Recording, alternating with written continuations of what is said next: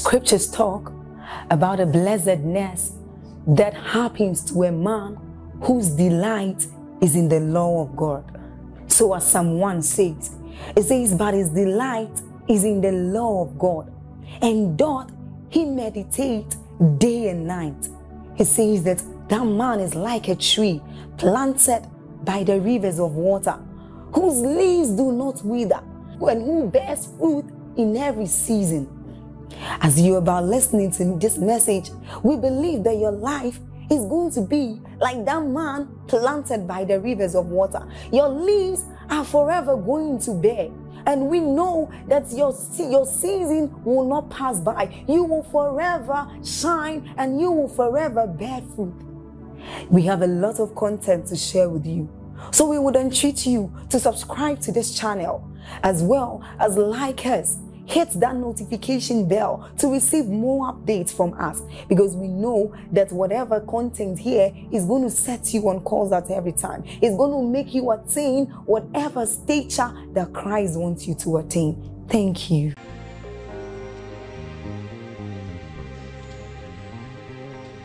Hallelujah. Proverbs 16 verse 25. Please, we have to really rush tonight. Proverbs 16 verse 25.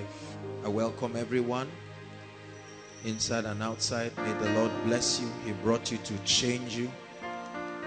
He will give you what money cannot buy. In the name of Jesus Christ. Hallelujah. Proverbs 16. Can we read together? Do we have amplified? Amplified, please. Thank you, Jesus Christ.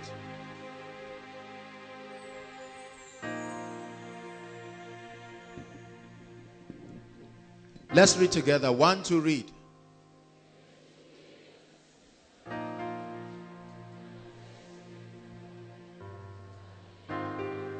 One more time.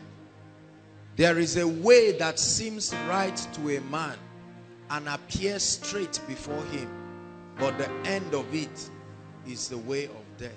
Help us tonight in the name of Jesus. Open our eyes to the things of the Spirit. Empower us by light in the name of Jesus Christ. Hallelujah. I began to think and meditate on the things that I'll be sharing, and the Lord began to reveal to me how that if we stay on course, please listen, if we stay on course with spiritual things and the things we are hearing, the things we are listening to, the Lord again began to give me an assurance that there is a height He's taking us in the Spirit. And that height will not come in one day, but that line upon line, precept upon precept. If we will be faithful enough to allow the light of God finish its work in our lives.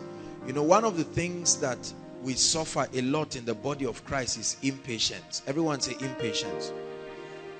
We want everything to happen sharp. We want anointing sharp. We want insight sharp. We want to have all the revelations of the kingdom. You want to listen to all the koinonia messages and receive all of the impartations at once. You want all of the prosperity and the blessings to just come at once. Except for the fact that that's not how spiritual things work. Hallelujah. God does not throw people up. He lifts people, and it's a process. When He lifts you, He sustains you by knowledge. Hallelujah. Praise the Lord. So it's not just enough to be lifted. You will come down. But when He raises you up and then He keeps you in a place of stability, no power in existence can bring you down. Hallelujah. One of the things that I really thought about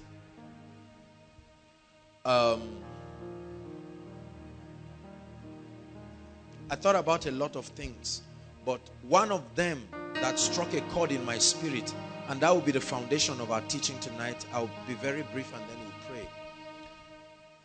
You know, over the last few weeks, I've been challenging our convictions. Praise the Lord.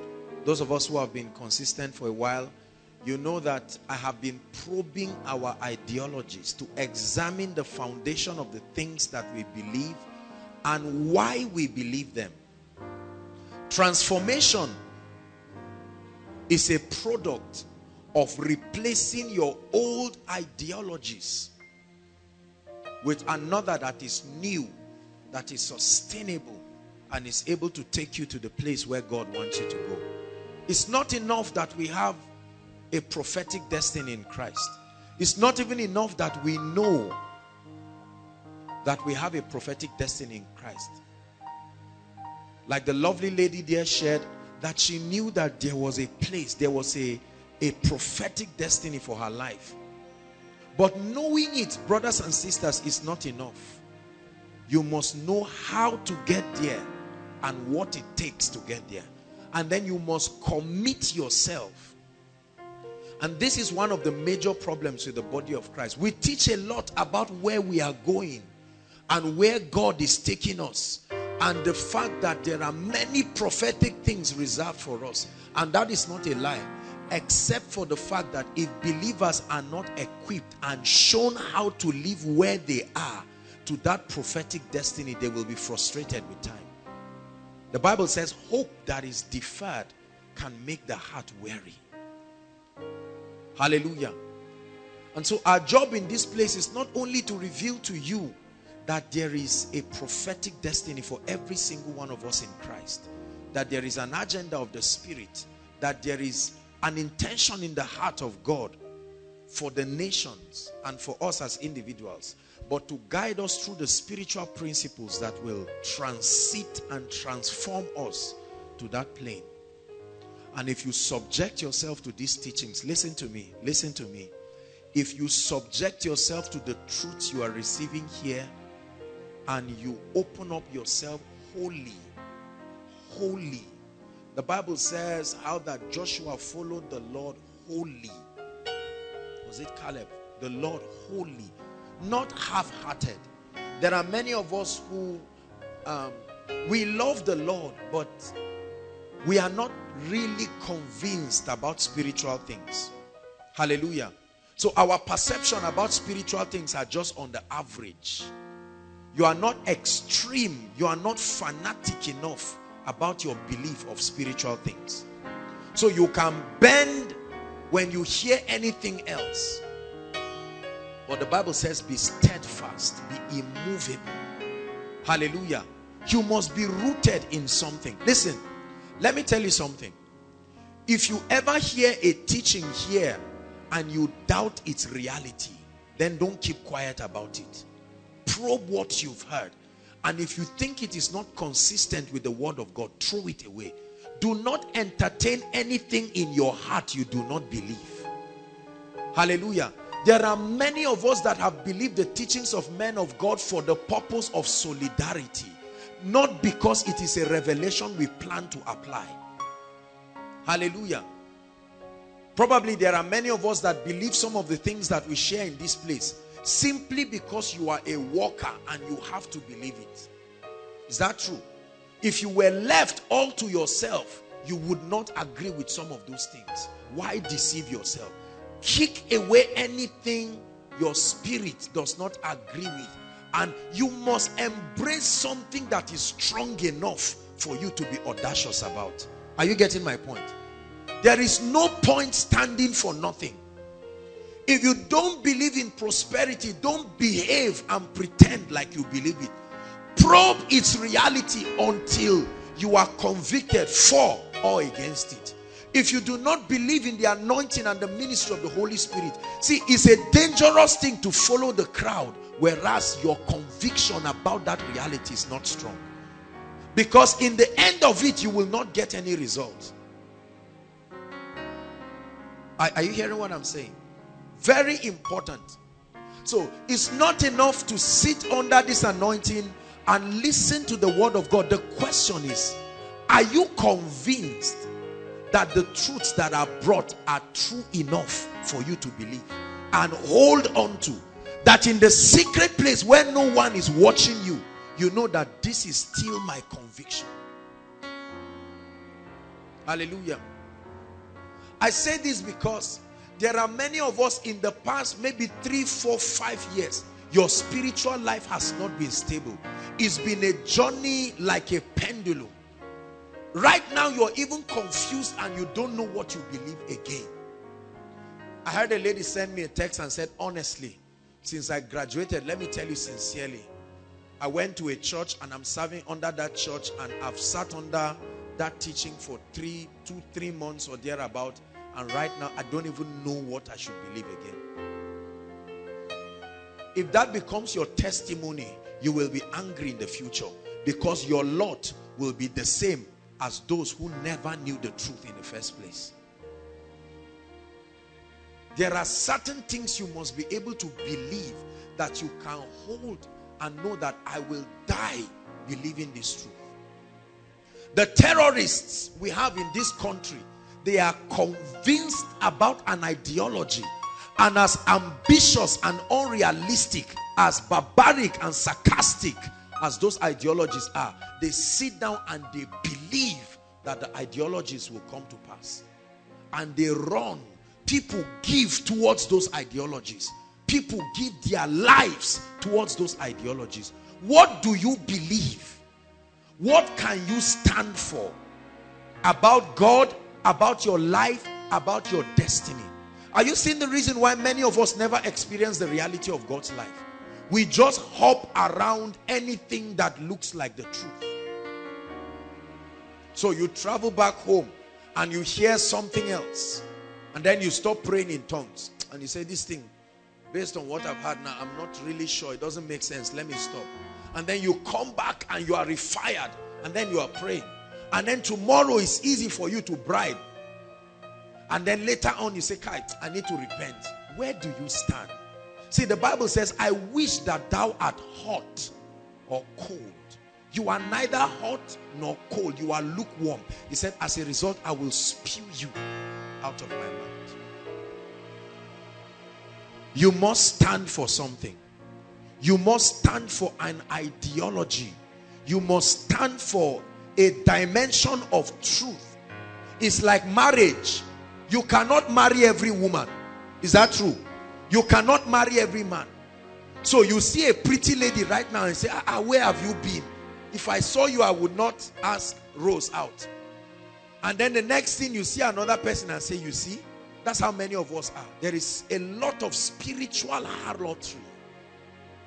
And at the end of it, we are infected with all kinds of viruses. Nothing stands. So you used to pray and fast, but you had something. And right now, you don't even see a need for it again. Then you hear another message and you are now confused. So believers are swinging like pendulums. If your life must move forward, you must be able to convince yourself by the ministry of the Holy Spirit. Listen, let me tell you something. I have seen people who have had the privilege to be changed and transformed by now in their lives. And I am shocked to see that nothing has moved in their lives. Are you getting my point? When we began to pursue the things of God years ago, some of these people were also seemingly committed to the things of God. But right now, the equation is still zero. They have not been able to stand for something true. There are pastors today that you cannot write a theme about their ministry. You don't even know what to call of the ministry. So, within 2 weeks, they say we are a healing ministry. And later on, they hear another hot message and they say our focus now is holiness. And then later on, they say our people cannot be poor and make heaven. So we are focused. Where do you stand? Hallelujah. Are you hearing what I'm saying? And many of us have been victims like that. You've had to throw away certain notebooks and jottings that you did because you had something that made them useless. And now you are looking for it, you cannot find it. Because what you have held on to is not working. Listen, we are going to pray in 1 minute. And you're going to pray and say, Lord, let me not pretend this thing. Help me to stand for something real. Help me to stand for something true. Lift your voice and pray inside and outside. Pray for 1 minute. I'm communicating to us a burden of the Spirit. You must stand for something that you know, that you are convinced about. Do you believe in divine health? Is it a reality to you? Do you believe in the supernatural power of God? What has changed in the last 2 weeks about what you believe? Was it supposed to change? What has not changed about your life? Why has it not changed? Go ahead and pray. Lord, I refuse to be hot today and cold tomorrow. I refuse to doubt my convictions. I remain immovable. I remain steadfast. Pray. This is why many of us never experience spiritual progress. We hold on to truths today and we throw them again tomorrow, only to repeat the journey of our lives. There are things I will never believe. I will never believe them. There are things I will never stop believing. There are things I'm open to change about, because there are higher heights. There are things I have found that are true. Go ahead and pray. What have you found? Ask the Lord to probe the foundations of your ideologies. There's no need pretending it. It's possible that you're here, yet you do not believe in things like the baptism of the Holy Spirit. Yet you do not even believe in the supernatural power of God. It is a dangerous thing to be in a place. It is a dangerous thing to be in a place just for the ceremony of it. Proximity is not the same as connectivity. That you are close to an anointing, that you are close to a revelation, does not mean it will become part of your life. Hallelujah. Hallelujah. There are many of us that are very ashamed about what we believe. We cannot stand in the public because we are ashamed of the stigmatizations and the mockery, probably, or the loneliness that such revelations can bring into our lives. That you are ashamed to tell people that you made a commitment that no man will sleep with you until you are married. And that commitment, you are so ashamed of it. Is that true? To an extent that when you hear people talking and they say, how about you? So who is for this weekend? You just laugh. And then you feel to say, no, this is not my ideology. It is so embarrassing because you are ashamed of the persecution that can come.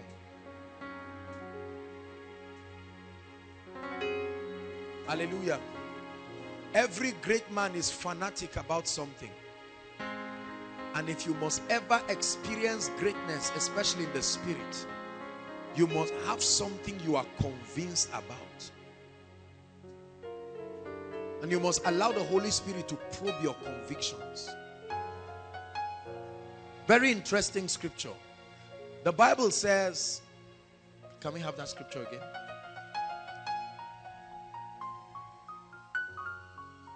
There is a way that what? Seems right. Seems right unto a man and appears straight. The road is not straight. But based on what the man is seeing, it is a straight road. Hallelujah. Like a drunkard. When a drunkard takes 8 bottles of beer, he can see this door right here. Is that true? Based on his perspective, the door is here. And he will go convincingly. Now, whether or not he's right will be shown shortly. Praise the Lord. He can see a gutter, and according to what his eyes is seeing, he's seeing a staircase, right? And he reaches to that gutter, and with every sense of conviction, he will attempt to climb, only to find out that the light he saw was darkness. Now the Bible says that there is a way that seems right. Many people have different ideas in the body of Christ, in the secular environment, across our territories. We have our ideas about the path to success. We have our ideas about the way to know God more. Is that true? We have our ideas about ministry, how it should be. We have our ideas about marriage. We have our ideas about prosperity. We have our ideas about the will of God, about rapture, about the coming of Christ, about Satan. So we live in a society where we have ideas. In the body of Christ, for instance, we have different ideas about God, different ideas about the realities of the kingdom. And these different ideas and perspectives have shaped our doctrines and our convictions. Hallelujah. In the secular environment, we have different ideas about jobs, about our work. There are those who believe that working is an insult. Is that true? There are those who believe if you are not working, you are not yet a man or a woman. You are still a child. We have all kinds of ideologies. But the Bible says there is what? A way. It seems right unto a man. But in the end, look at it. The dangerous part of it is that it is in the end that you will know whether you are right or wrong. You see why it is dangerous? Imagine, brothers and sisters, that you took a 10-hour journey or 12-hour journey to Lagos and you followed a wrong road. And after 12 hours, you meet a military man on the road. And he says, where are you really going? And he says, sir, the truth is Lagos. He said, you are at the other side of this nation. So it will take you at least 24 hours. 12 hours to retrace your step back to the beginning. And hope you don't make another mistake. Are you getting what I'm saying? Everything looks the same. It is time that shows what is true and what is false.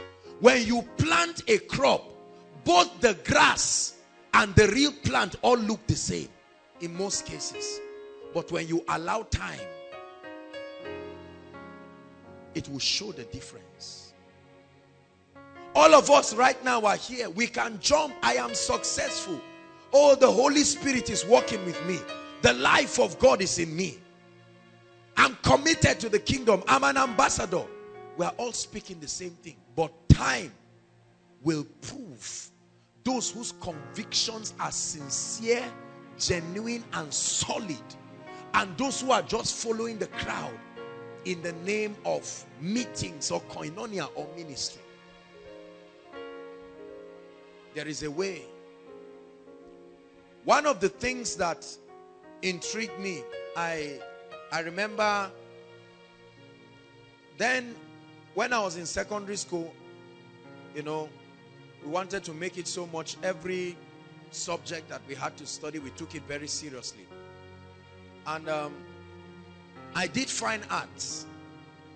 And one of the things that surprised me very much in fine arts was a topic that our art teacher taught us called perspectives. Right? Perspectives. It was a very interesting subject for me.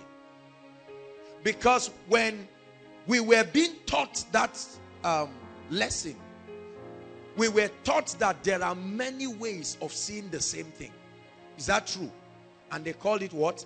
Perspectives. And so when we were given assignments, they will tell us from so perspective, draw this building. Praise the Lord. There were certain informations that if you stood from that perspective, they must be represented in your drawing. Is that true? And I enjoyed it so much.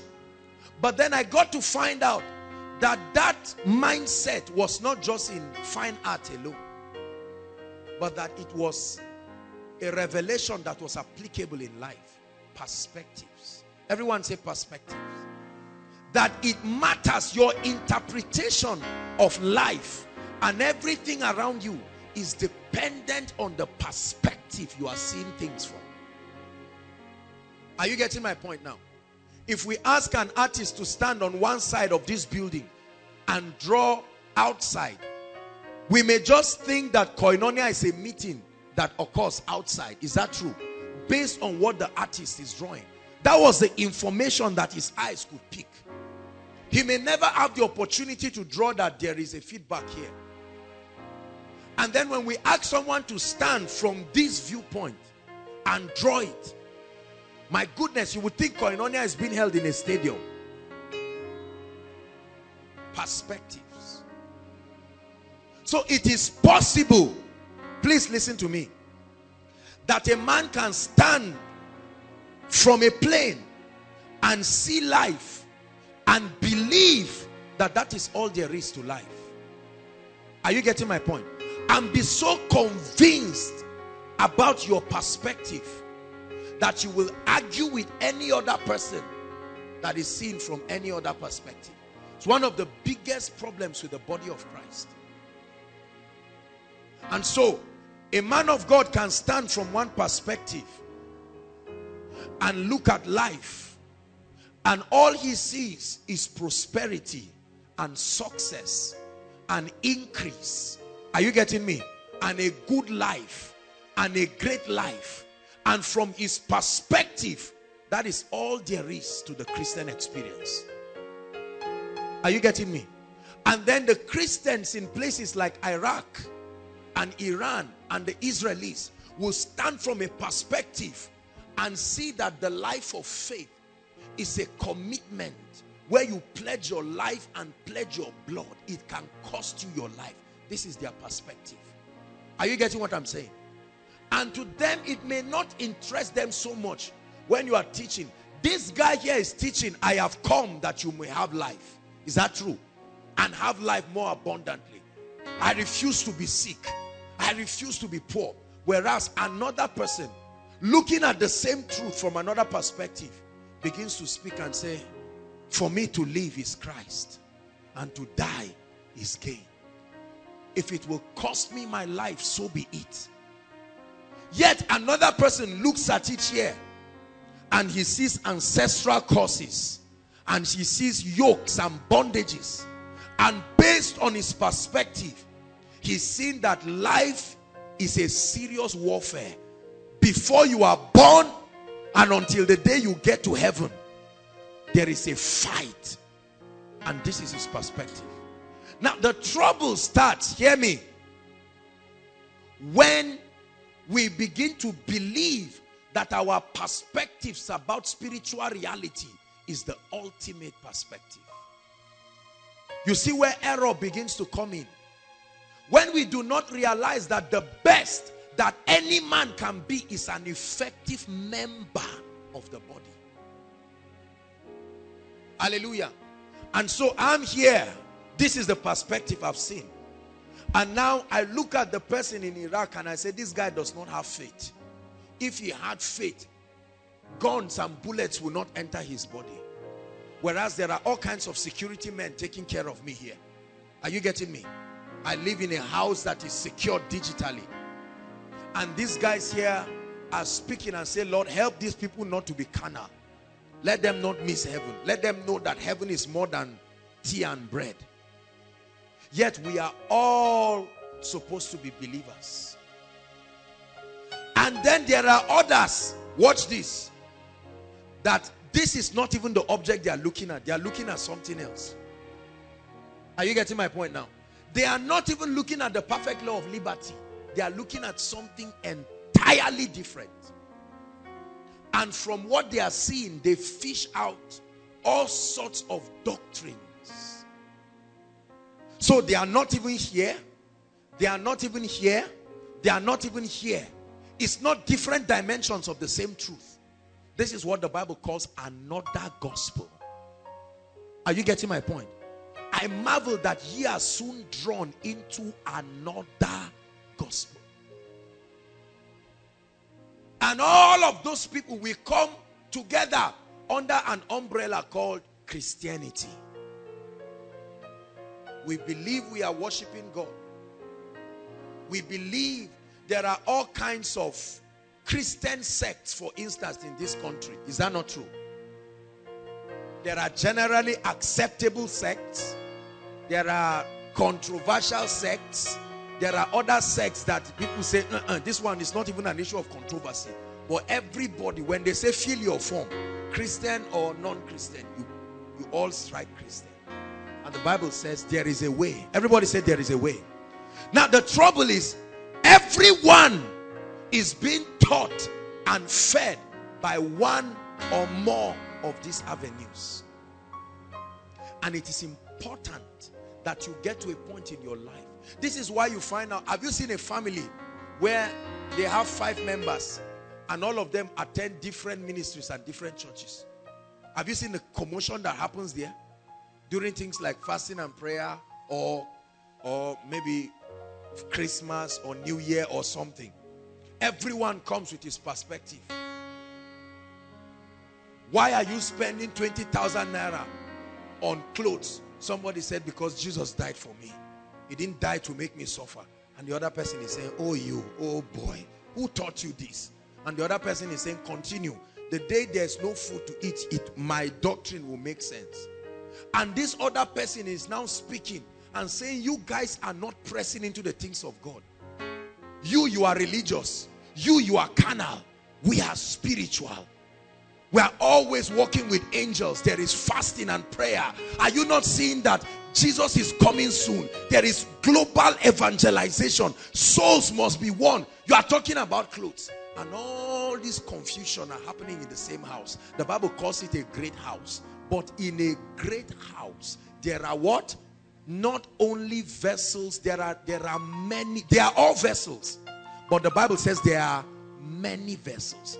And God did not hide it from us. He said some are unto honor, but some vessels, although they are vessels, the truth of the matter is that they are unto dishonor.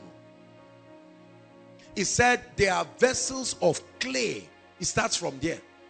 The first vessel is what? Clay. Vessels, but clay. Something made them that way. They have refused to transit. They believe that that clay is gold. And that is their conviction. But the Bible says there are vessels of wood. They have moved from that realm of clay to being wood. When fire comes, it can burn them and they can become ashes. But at least they are vessels of wood.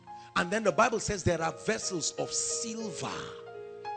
And then there are vessels of gold. Are you seeing now that in the body of Christ, vessels are not the same? It is called a great house. The Bible gives us the parable of 10 virgins. They are all virgins, meaning they have been spotless. Is that true? So it's not talking about believers and unbelievers. It was talking about people in the same fold. But he said 5 were wise. So it's possible to be a foolish virgin. 5 were wise. And the other 5 were what? Foolish. What was the wisdom? 5 took extra oil. The other 5 were complacent with what they knew. They didn't press for more. And a time came when what they had was not sufficient enough to sustain them. Then the Bible talks about the prodigal son. He was not called the prodigal servant. He was called the prodigal son. So this was a family affair. Is that true? But still in the same family. The young man said, I'm tired, I want my inheritance. And they gave it to him. And he went out and landed with pigs. Hallelujah. And when he came back, the father received him. And the elder brother was angry and was about to make the same mistake. He said, I've been in this house. Not even one ram. They have not caught anything for me. And the father said, all that I have is yours. Is someone following me tonight? There is a way. I have probed, and I do this all the time. My convictions and my ideologies. It is going to be a catastrophic thing, brothers and sisters, if at the end of our journey you suddenly find out that praying in tongues is really wrong. Imagine that at the end of your journey, then you find out that Jesus is truly not Lord. For instance, you now say, Jesus, come down. Come down. You have cheated me. Come and explain to me. I didn't enjoy the world. I didn't do anything for you, and only to find out. But that's the level at which some of us are going right now. Because our convictions are not strong. We even get to a point where we say, how are we sure this Christianity thing is not a lie? Hallelujah. There is a way that seems right. It seems right. It seems accurate. It seems like the way.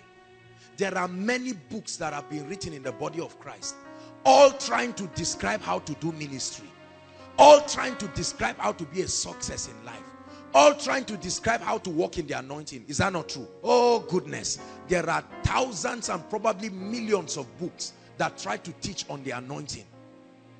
And there are many people who have read it and truly entered the anointing. There are others who read it and entered something else. There are others who read it and nothing happened. Lift your hands and say, Lord, reveal the truth to me. Please say it. Lord, reveal the truth to me. Jesus said it this way: I am the way.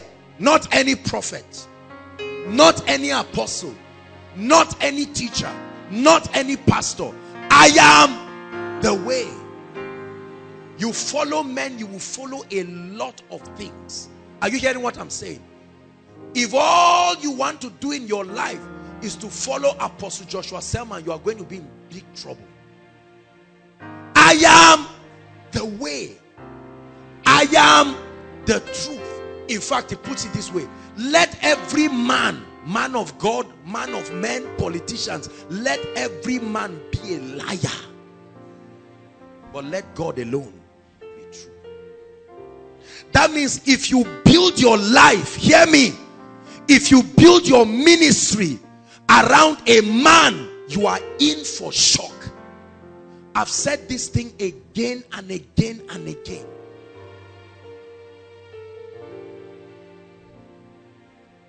This is even the secret of increase in ministry. If I be lifted up, I tell you, if you see any ministry that God is honoring with his presence, with signs and wonders, multiplied people and all of that, Jesus is being glorified in that ministry. If I be lifted up, I will draw all men to myself.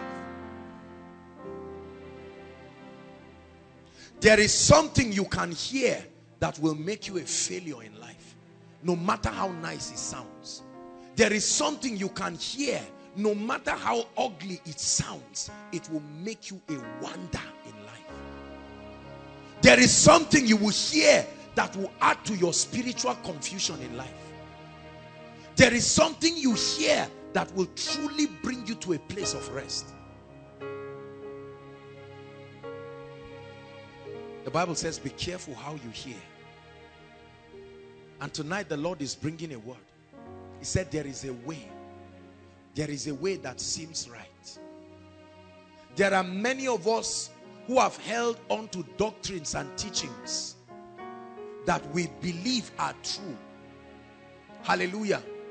We believe, we are so convinced. We've argued it that this is the truth. Acts, please, Acts chapter 18. Acts chapter 18. Let's read from verse 15. Let me show you something. A very interesting man in the Bible. Acts chapter 18.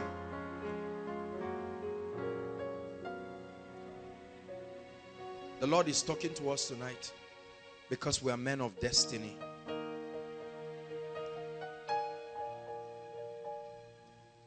Acts chapter 18. Let's start from verse 24. Verse 24. Look at this interesting story, brothers and sisters. Acts chapter 18 verse 24. Look up, please. And a certain Jew named what? Apollos, born at Alexandria. He was an eloquent man. So there is no doubt that he was eloquent. And mighty in what? Is that in your Bible? That man was mighty, meaning he was a man of God. He came to Ephesus. And when you, for many of us who have read the book of Ephesians, you know that Ephesians theologically is said to contain the highest church truth. Ephesus is not where you come and talk jargons.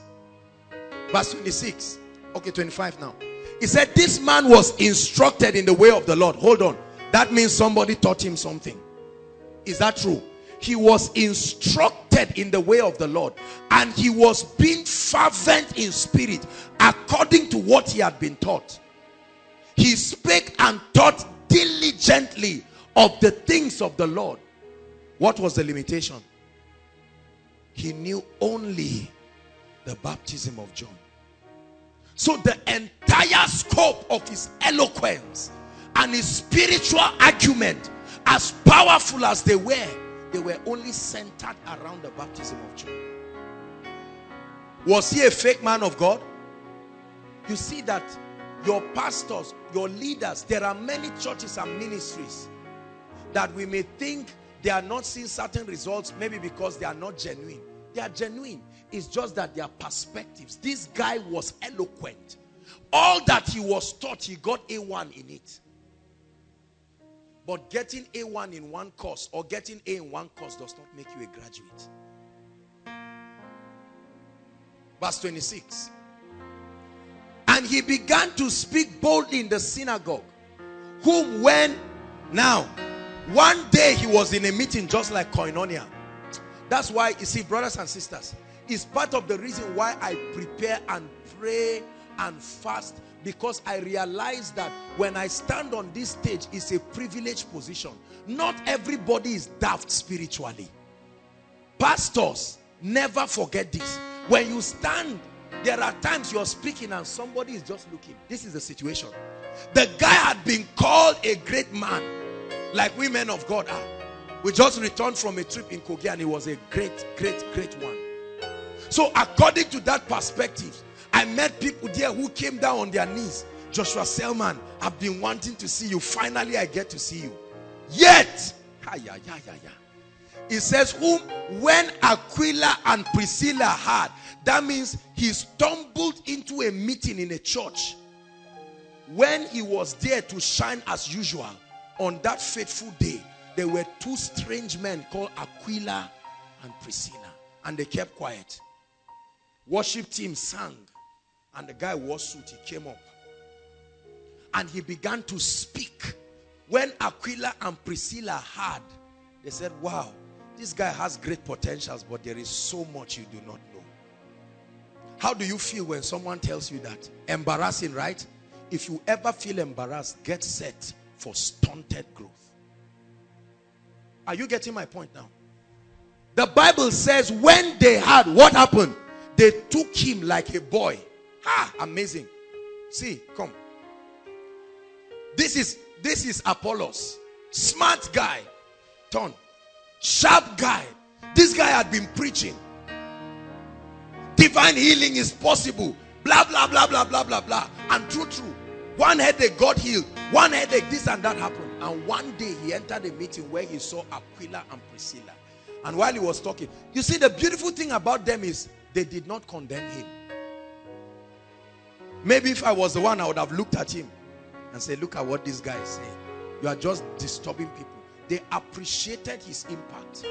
If you ever let your revelation make you turn down on other people, you are not growing. You are a child.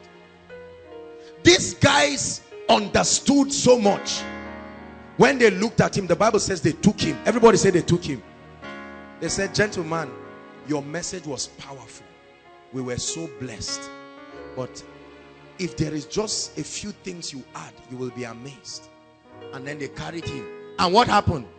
They expounded to him the way of God more. So it's not like the guy did not try, but there were areas of lapses, areas of excesses, areas where his eye had not seen. When they took him, what happened? They expounded. They said, all right, there is the baptism of John. But did you know that Pentecost happened? The guy said, no, the person who taught me did not teach me that. Probably the person who taught him as Alpha. Maybe he was one of the scribes. The scribes are the suspects in this teaching. Maybe they taught him and they said, look, Moses is our father. And this is all we have been taught. Follow me tonight. There is a very serious journey. Now let's look at what happened.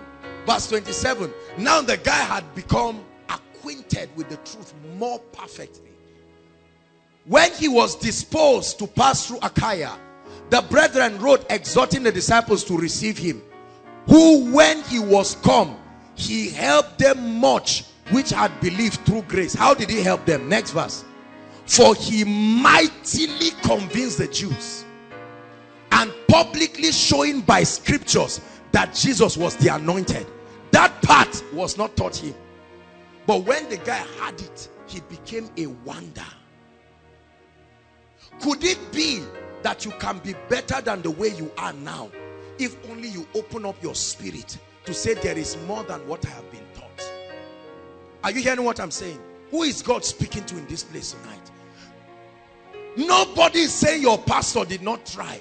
Don't let your revelation make you insult the people. But could it be, brothers and sisters, that you were taught about spiritual growth, but you were not taught about the principles of wealth in the kingdom? And that other part you were not taught is punishing your Christian experience. And if you will open up yourself to embrace that dimension, you will find out that your Christian experience will become richer and more complete.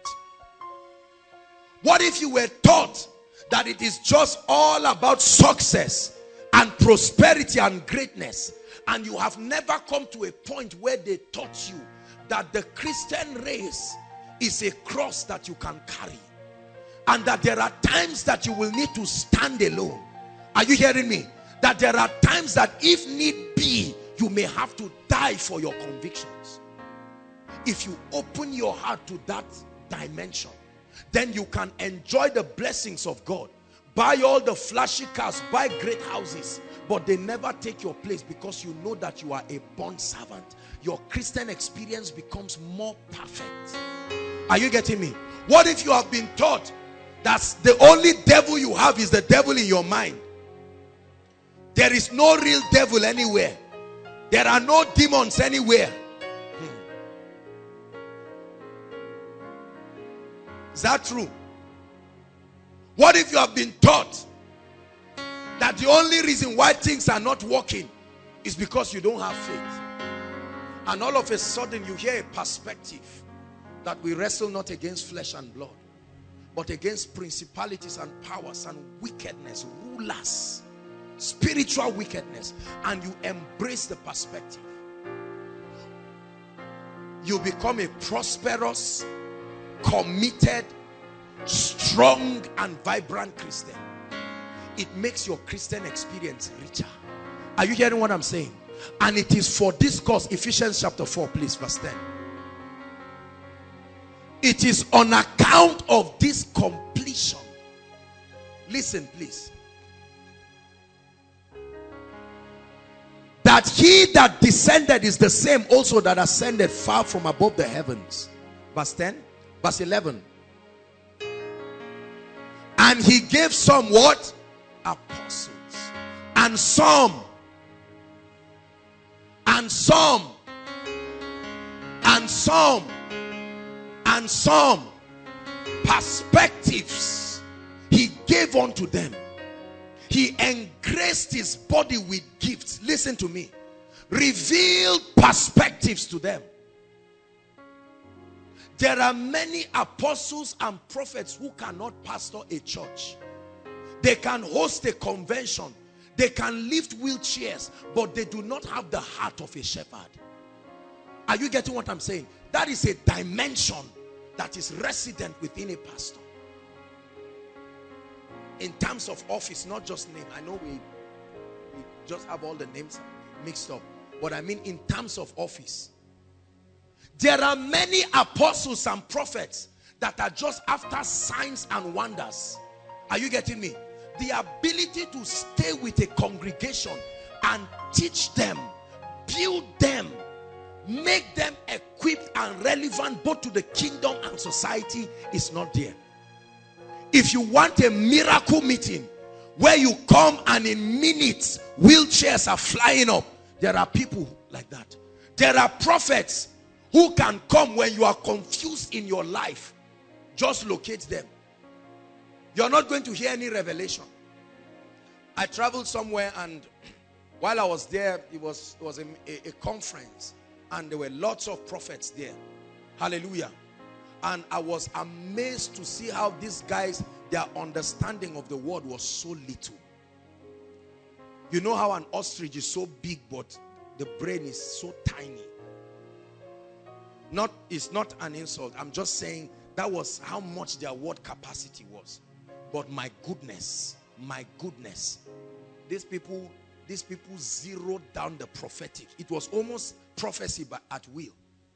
I've had the opportunity to prophesy and speak over people, but I'm not called into the prophetic office. The grace to be able to prophesy is the privilege that the scope of the apostolic ministry affords you. So for me, I know that to prophesy, it must happen with fasting and prayer. It's not a gift for me. I don't look at you now and say, except I'm lying. You see that? If it's to tell a lie, it's a very simple thing. I can just say, there are things going wrong with your life, of course. That's a very easy way to lie. Hallelujah. So if ever the prophetic gift must be activated in me, is on the strength of much prayer and fasting and my fellowship with the Holy Spirit.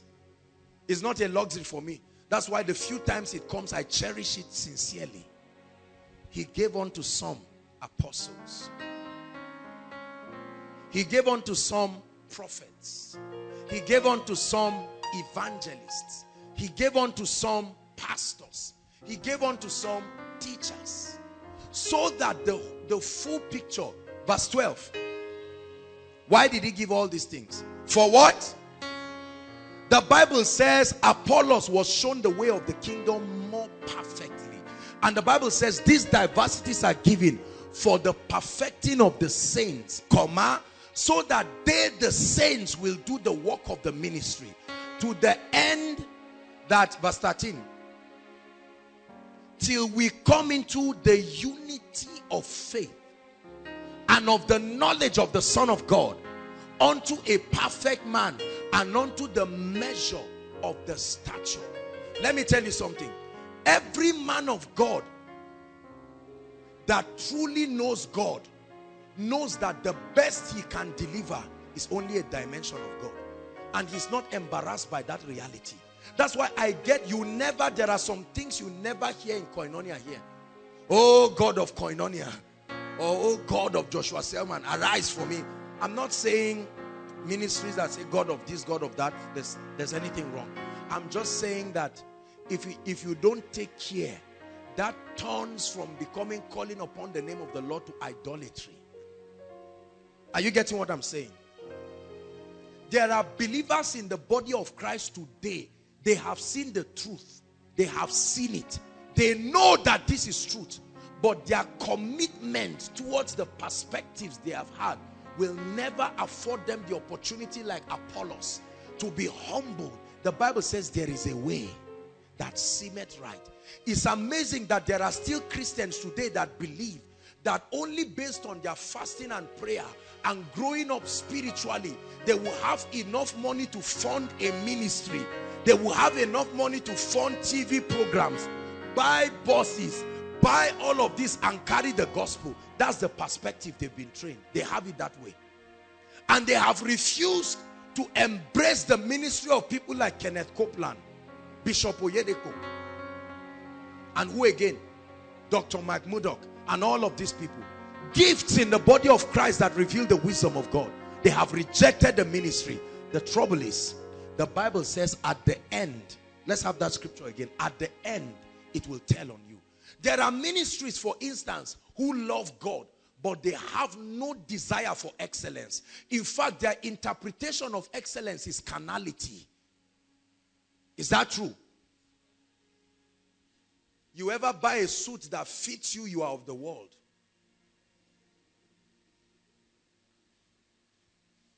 They don't know that, oh, you can buy a good shirt size. So the man of God does not care.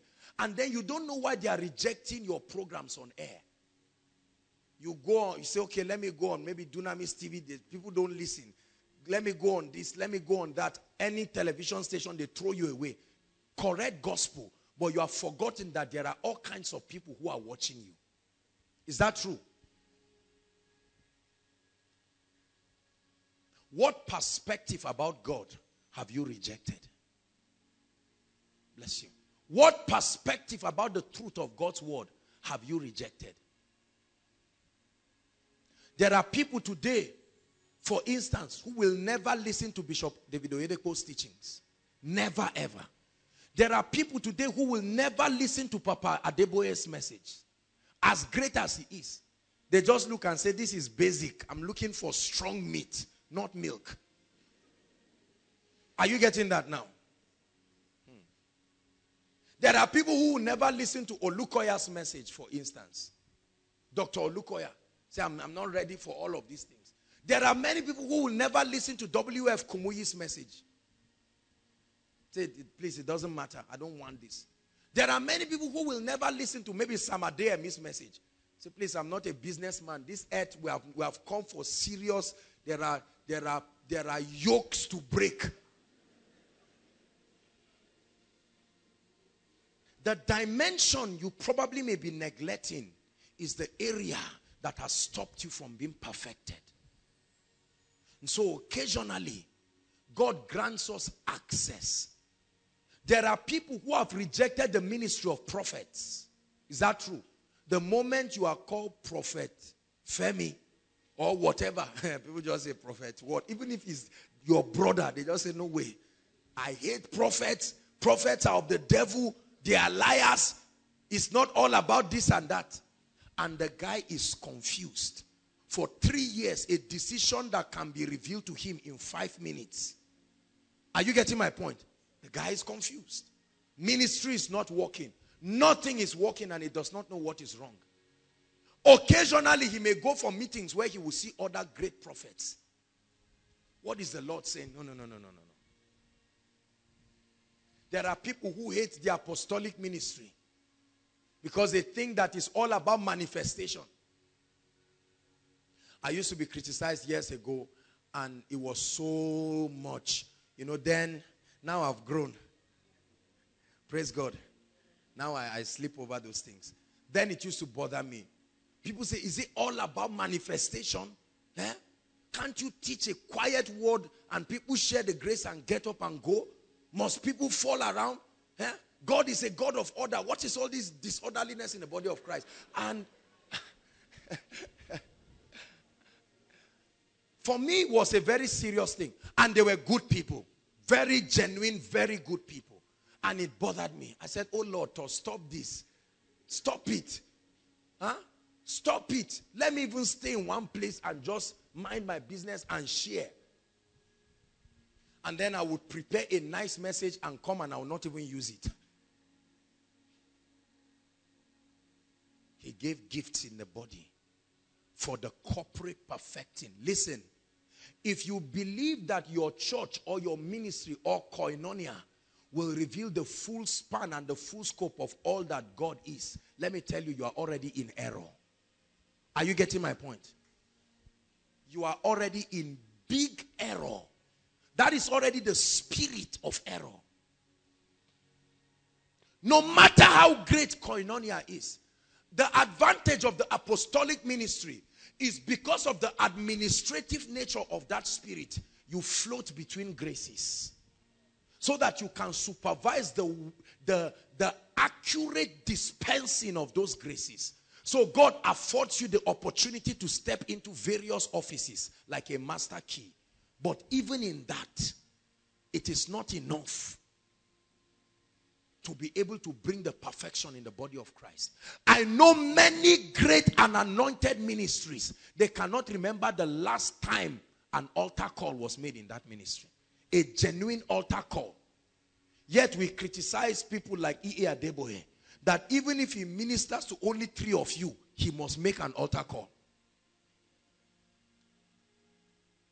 Baba will say, before we continue, I believe that there are some people here who need to rededicate their lives. Even if it is in their pastor's meeting. Pastors he ordained by himself. I don't trust what would have happened to you. So if there is need for fresh commitment, there are great ministries like that of the man of God, Billy Akoni, somewhere in Boko, in Benue. A pure teaching ministry. People come from all over the world and sit under that teaching anointing and get blessed. Billy Graham, it was said that there were no miracles in his crusades. If you carry a wheelchair, just comfort the person that he's going to heaven. Because when he came for Billy Graham's crusade, immediately Billy Graham, and he was not sorry for it. It was never recorded that he fasted once and said, Lord, where is the power? It's not like he did not understand revival. He just knew that he was, well, I don't know. When we get to heaven, we'll find out the other side of that equation. I know the evangelistic ministry is supposed to be a charismatic ministry that comes with signs and wonders. But for whatever reason, it did not happen. Yet, stadiums were jammed with people. And there were harvests of genuine salvation. Many of these ministers today were products of his meeting. The question I have, this is not even really what I want to share tonight, but I just want to talk about it. What dimension of the kingdom have you rejected? There are many of us who have been taught, probably by our men of God. Don't listen to so person's messages. Don't listen to so person's tape. Throw it away. And you have done so to your own detriment. If it's a devotional and it's not written by my pastor, I won't read it. It was written by maybe one great man. He studied theology. He's a provost in a theological college. You say, and you just throw it. Whereas, there was light you would have found there that would change your life forever. See, let me tell you, part of the knowledge that I have now was because of the advantage of the Anglican seminary. We were taught spiritual growth, and we were taught a course called honesty, morality, and conscience. I will say it forever. I'm a product. Apparently, God knew that he had called me into the apostolic ministry, and he gave me the dimension, the opportunity to touch many ministries. I've taught many ministries. See that? In the seminary, it was where I learned genuine morality. When they tell you morality, see, this is how we were trained. Come. Let's save time because I really want to talk about something else. Listen, the way we were trained, hear me. If I offend this brother, it doesn't matter who is right or who is wrong. Even if it is in the main road, you will kneel down. Kneel down. I will lay my hands on you and ask the Lord to forgive you. And then stand up. I will kneel down too. Yes, it doesn't matter who is right or who is wrong. You will lay your hands.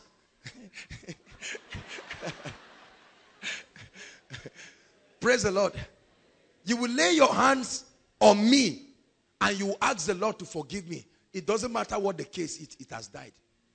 We were taught that if you buy maybe chin-chin or puff-puff or something on the street, no matter how hungry you are, even if you are dying, you must find the nearest place, enclosed place, and sit down with dignity and eat like a human being, not an animal. That's how we were trained. Listen to me.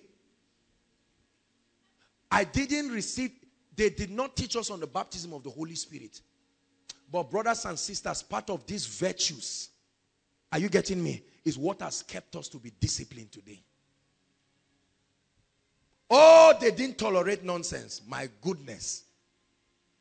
If you are supposed to pray from so time. I remember then we had to cram the Apostles' Creed.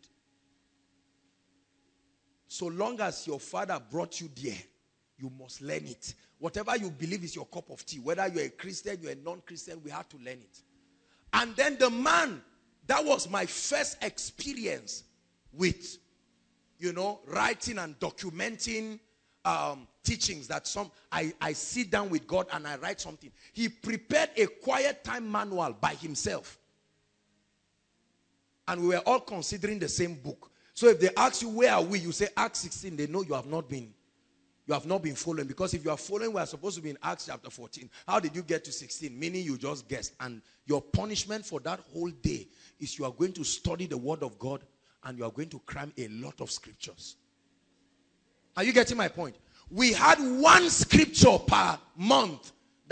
This memory you see, it's not just that, okay, the Holy Ghost hands came on me. I'm sorry to say it, but if I were born and bred a Pentecostal, pure Pentecostal, maybe I would have been a tout by now. I say it with all humility. Because we came through backgrounds that forced us. Are you getting my point? You don't come home past 6 or past 7 and just bounce. You know they will ask you a question. My father said, if you are under my roof and I'm the one responsible for the food, you must abide by the rules. If you think you are old enough, prove it by going to build your own house. And then you can live as lawless as you want to. Thank God for such parents. Some of us who are planning to be light-hearted at our children, slap me when you want to. You will see what they will become. Brothers and sisters, we were trained in that environment. We used to wear cassock. That was our Sunday wear. Real cassock. And we went like angels. When it was time for evangelism, we felt godly. We felt holy. It kept us. You use a vulgar word, they are calling your parents. We thought he was playing. He did it many times. You use a vulgar word, all these rubbish words. No. You are going home. Time for inspection. You don't wash well and iron your clothes. They taught us what we know as oral English, but the American version, you understand what I'm saying? Phone. Oh yeah, let me use that word. Yes, we were taught. We were taught. Because they didn't trust the way we were all speaking. Everybody was coming with all kinds of accent from everywhere. And they said, look, we'll teach you a central way of speaking smart. Don't come with whatever kind of, drop it and speak good English. And then we were taught cursive writing. We would be studying, brothers and sisters. It was a small school. And the principal will play worship songs. That was my first encounter with Darlene Jack.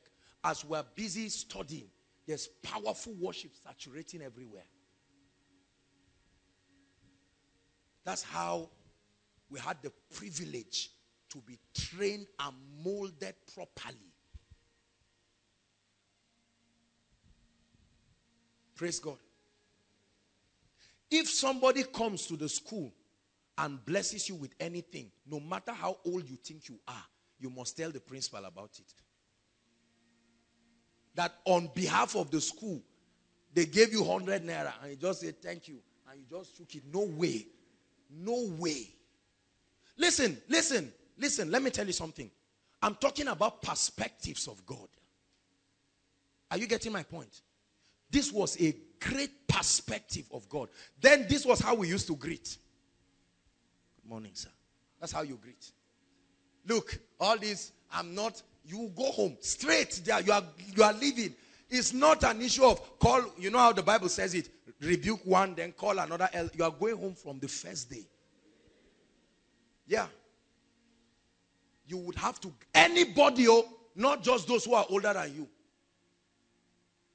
If you are to greet now, you bend down and greet. No matter how tall you are.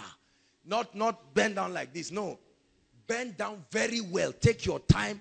And then if you did something wrong, before they flog you, they will tell you the offense and what the Bible says about what you have done. Don't think the biblical statement will exempt the flogging. When they finish, they will tell you on account of this and in view of what I've explained to you, do you now see that this flogging is necessitated? I'm serious. I am very, very serious. Koinonia plans to have a school in the future. This is the exact curriculum. Be happy to bring your children. I guarantee you. Yes. Yes. We observed siesta, whether you want to sleep or not. They brought a medical doctor who taught us the benefits. Once it's time, go, and if you cannot, you have to lie down. Said it's good for your body. What have you learned? What have you learned? What perspective have you rejected? I don't know where that man is. I only encountered him for 1 year. But my plan, in fact, I planned it this year, but that I was going to look for him anywhere. I'm waiting. The gift I wanted to buy is too small. I want to maybe something like buy a car, or build a house. This is the kind of gift you give a man for molding your life like that. We were taught to say thank you. You don't say thank you, they will whip the devil out of you. Even if it is your right, you don't say thank you, they will whip you. You are rebellious, you will go home with a letter typed. And the reason is that you are being a hindrance to the spiritual progress of other people. Have you ever seen a man that strict and yet so loving?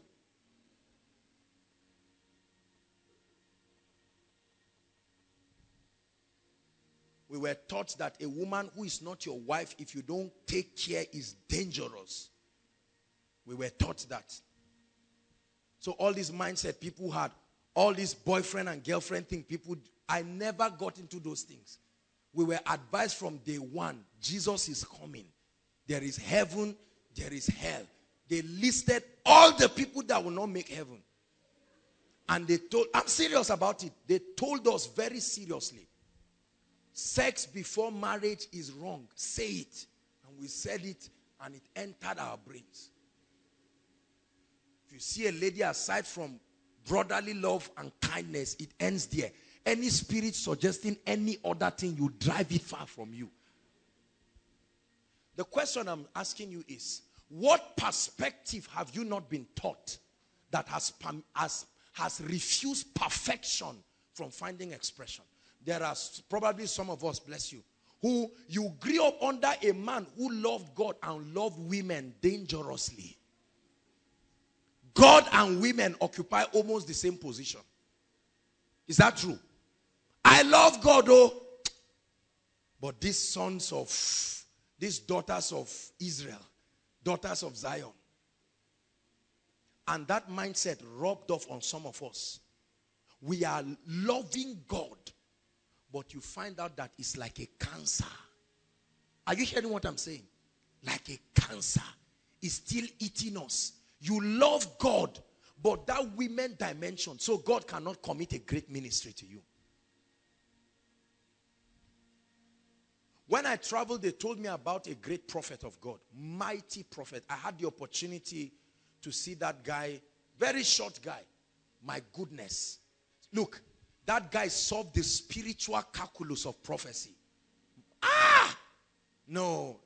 See, the things you see on TV, I tell you, is kindergarten. I saw prophecy plus. But another man of God that I stayed with began to talk to me. And he said, there is just one limitation to this man's life. Women. As prophetic as he is, he will never be able to pick from the vistas of the spirit when Jezebel is coming. Women. Probably, I tell you the truth, that guy has not been exposed to certain teachings. See, it's not about the words, it's the impartation and the perspective it tilts your spirit to. There are many of us who have probably never had a message on sin. S-I-N. It's even sounding strange to some of us now. Never had a message on sin. And if you see a tape, sin, just throw it and say, God forbid. This is not for me. Just listen. No, God forbid. You're ever on your television set and you see men of God like W.F. Kumu, you say, change that channel, please. Change it very quickly. We are trying to grow. We don't want anybody to, you see that? And we endorse it as spiritual maturity. I am telling you tonight, if we are not careful, the church will lose on so many perspectives.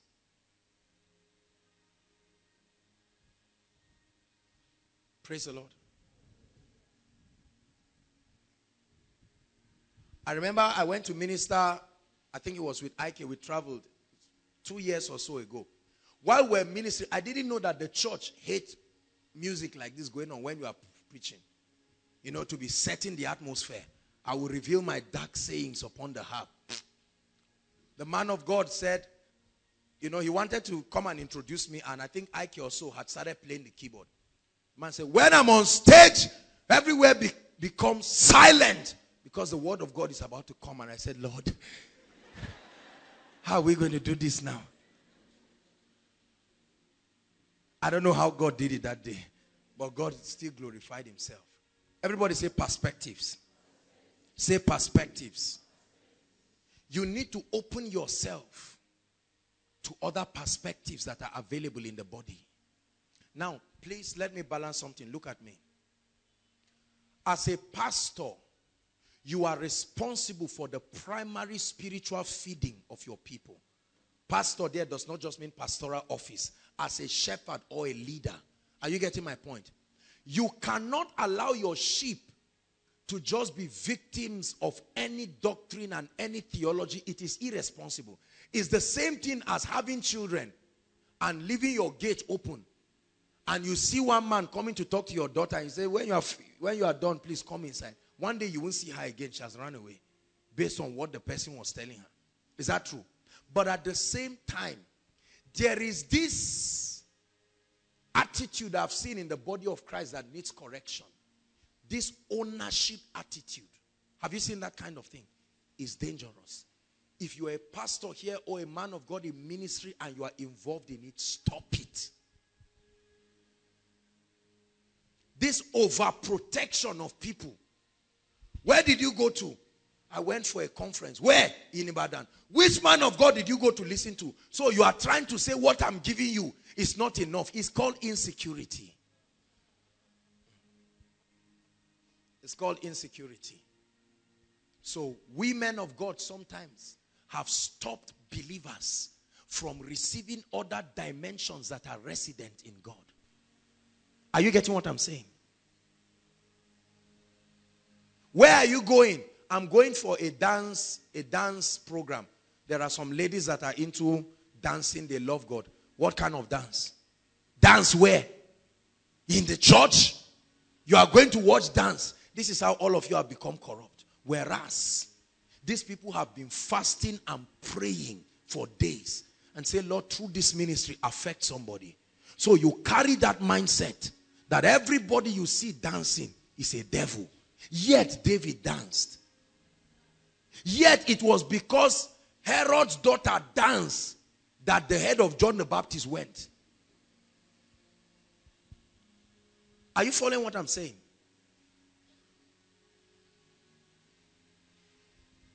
I will never, I have made this vow under God. I will never rob any one of us of the opportunity to hear the truth. For those of us in School of Ministry, you know how many videos we have watched so far from different gifts in the body representing different perspectives. There are dimensions God did not give me. I will never try to struggle. It's amazing. It's amazing, brothers and sisters. There are people in this city, because of doctrinal issues, they may never come for miracle service to be healed. If it is not my man of God that prays for me to be healed, I'd rather die like that. Have you seen people like that? Oh, how sad. Shouldn't be. It shouldn't be. Everybody say kingdom. Shout it, kingdom. This is the mindset you must have as a believer. Not just church. Maintain your loyalty and sincerity because you must be committed and planted. They that are planted in the house of God. You should become the greatest fanatic over the work that God has given you and the ministry he has given you to serve. However, realize this, that there are different perspectives. The question you have been asking for years, God has anointed a man to answer it. You have refused to listen. There are people who criticize me today and will never listen to my teachings. They have seen me in dreams laying hands on them. They got up in the morning and casted me away. And they are sitting and their families are dying.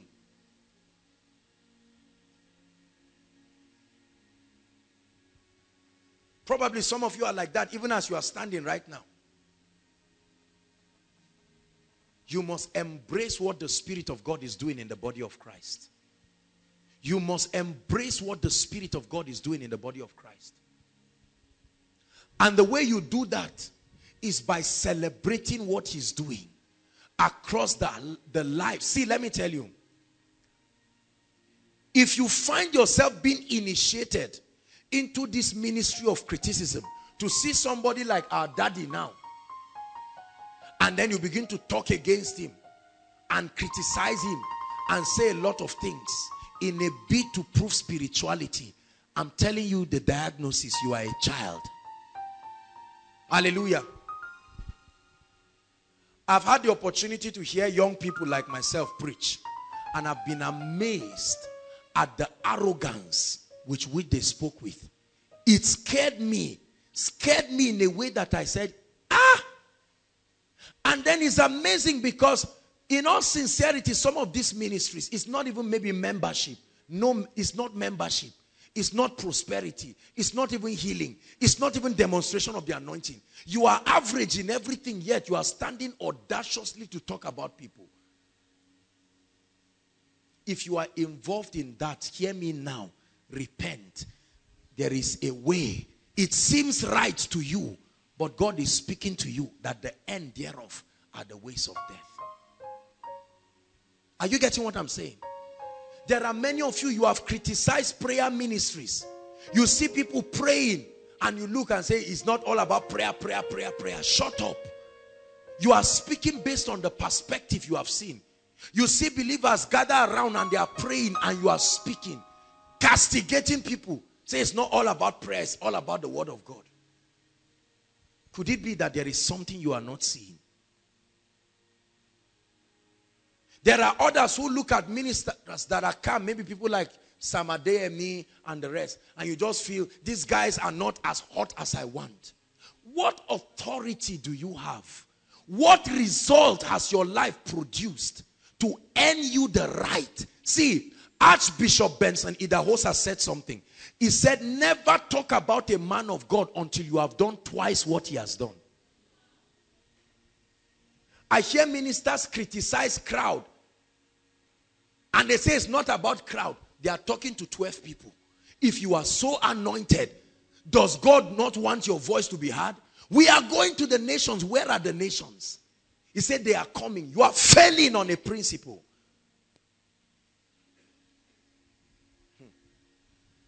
There are lots of ministries. People will come and sit down and they are sweating. Heat is killing them. But the word of God is coming. It's not because fans are not available. It's not because they've stopped selling AC. Limitations. There are many ministries who have people who are so rich, but the devil is destroying their lives. There are all kinds of scandals, from one scandal to another, but they will not tap into the true spirit of holiness.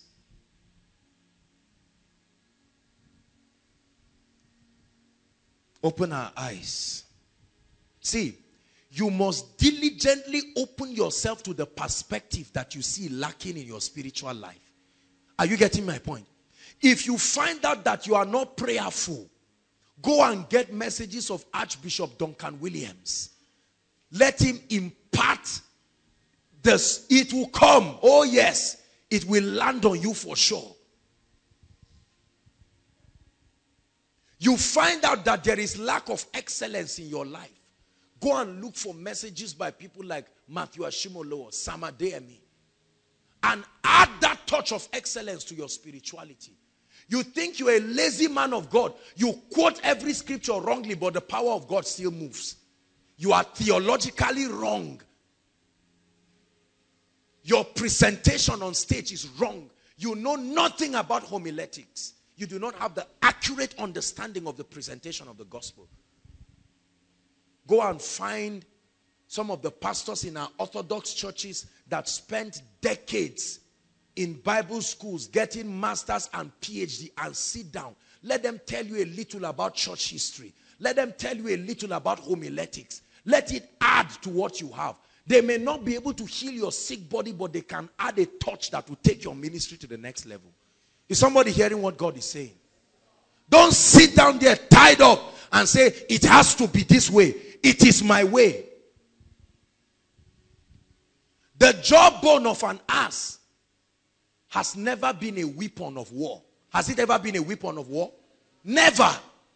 But when situation came, he was able to disarm Samson now, and he used the jawbone of an ass.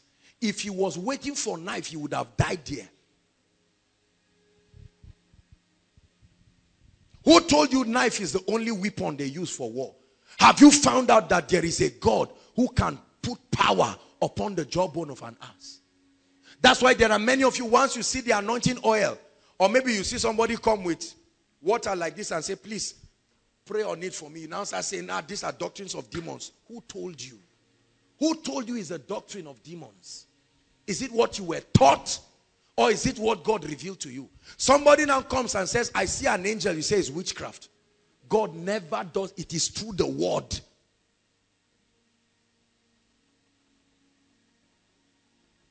For the way of the Lord is the way of wisdom.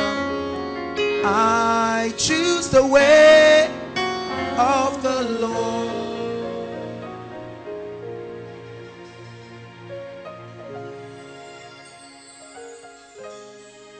Matthew 15. This is our time. Always flies. Did you know I've not even touched what I want to teach tonight? Well, we'll just pray. Even if we pray from here, at least you got something. Matthew 15. Verse 1. Matthew 15. Please, let's hurry up. Matthew 15.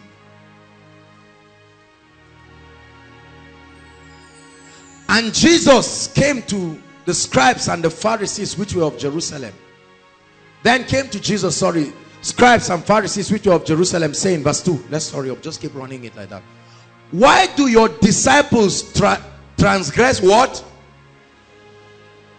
Question, what is the tradition of the elders? Why do your disciples do things differently? They are introducing a perspective we are not used to. We have a tradition, a way things are done. We don't believe in the laying on of hands. We don't believe that the power of God can come under someone. Why do your disciples transgress the traditions of men? For they wash not their hands when they eat bread. Next verse. But he answered and said, why do ye also transgress what? By. God is asking you a question. Which will you choose to uphold? To transgress the traditions of men. You are in a place and the Lord is asking you, lay hands on this sick body. And you say, no, Kai, I'm not used to it. I'm not saying go and be a rebel in your church. That's not what I'm saying. But you are in your house. They've never seen the laying on of hands, and God is saying, go ahead and do it. If you don't lay hands and rebuke the spirit of death, someone will die. And you transgress, please let's go back. You transgress the commandment of God so that you will keep your tradition. Next verse. For God commanded, saying, honor thy father and mother, and he that curseth father and mother, let him die the death. Next verse. But ye say, whosoever shall say to his father or his mother, it is a gift by whatsoever thou mightest be profited by me. Verse 6. And honor not his father and his mother, he shall be free. thus have ye made the commandment of God of none effect. You can make the power of God, the word of God, the reality of spiritual things of none effect by tradition. Would you rather pray in tongues or be accepted among your friends who have said there's nothing, praying in tongues is just jargons, it's just rubbish, but something in your spirit tells you there is a higher spiritual experience? It may not be your fault, you were not taught, but now that you have heard the word, it puts pressure on you to make a decision whether or not to embrace that which is spiritual or remain in the traditions of men.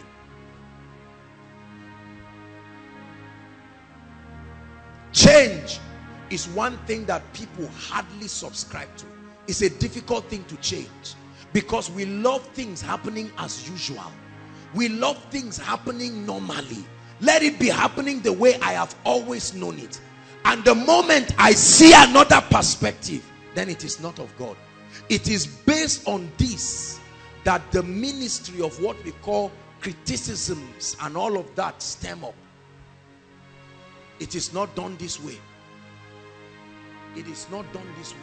I've even had preachers who preach that putting a stage, putting a little place like this to honor the man of God and guests is carnal. Everybody is one before God. And in those churches, when the pastor comes, he can sit anywhere. Once it's time for sermon, he can come out.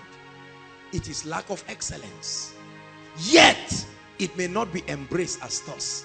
It may be termed spirituality.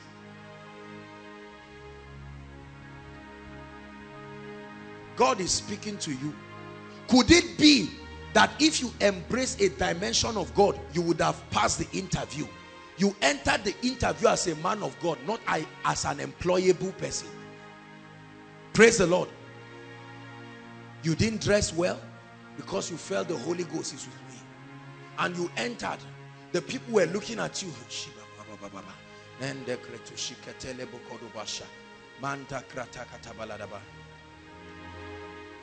Young man, keep quiet. I can't keep quiet. This is what I believe. Because you were not taught the principles of excellence. You called it spirituality, but you've lost your job because of it. You were not taught diligence, that a Christian is also an agent of national transformation. And time to walk in the office, you are fasting and praying, and you are not doing anything. You left your job undone. When it was time to promote you, you saw yourself being promoted in the spirit. Physically, they demoted you because you are not adding to the advancement of the group. Are you hearing what I'm saying? And there are people who just sit down and feel, I know all the principles. I know the principles of business expertise. I understand the psychology of communication. Until somebody fires an arrow from your village and you wake up and one leg cannot move, and that's the day you are supposed to report to be promoted, then you know that there is more to life than psychology and philosophy. I'm telling you the truth. When Satan comes, he finds the dimension you have ignored in God. That becomes his access point in your life. So there are anointed but broke believers. There are rich but carnal believers who are going to hell. There are anointed believers with no character because they've been taught it's all about the anointing. Once the anointing is in a building, people must come. So you can be sleeping around, you are anointed.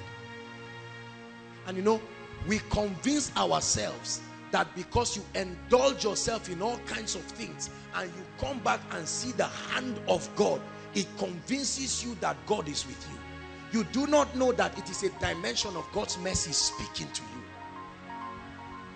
Samson said, I will arise as before. And all of a sudden he found out that his hair had gone. He said, you have been weighed, O king, in the balance. God weighs men. Oh. He won't weigh you in one day. He will keep weighing you. That's why you see a flourishing ministry will just dry up at once. 4 years ago, this man was a great man everywhere, but now the lampstand has been taken. Let me tell you, God can take away the candlestick of men and give others. Read your Bible. He took away the talent from the man who had one and gave another person. May God not take your position and give another. Saul was still in the palace, whereas the mantle had left him. Many churches have been stunted. They are at the verge of the next season of their lives. I was listening to a man of God and I had a revelation that blew my head. It was on YouTube. I don't even know him. Just getting for the first time. And this guy shared something that scattered my head. And it was at a season in my life where I needed that exact kind of wisdom. I used to struggle in my life trying to get approval from everybody. When I started out, every time people said things that were bad about me, I felt so bad. And I went out of my way to try to do everything to people. I could borrow money to give somebody else so that he will eat food with it and run into problems. I could go that far because people made me look like God sent you to us. And then I listened to an apostle of wisdom, Dr. Mike Murdoch, and he taught on certain mistakes he made when he started ministry.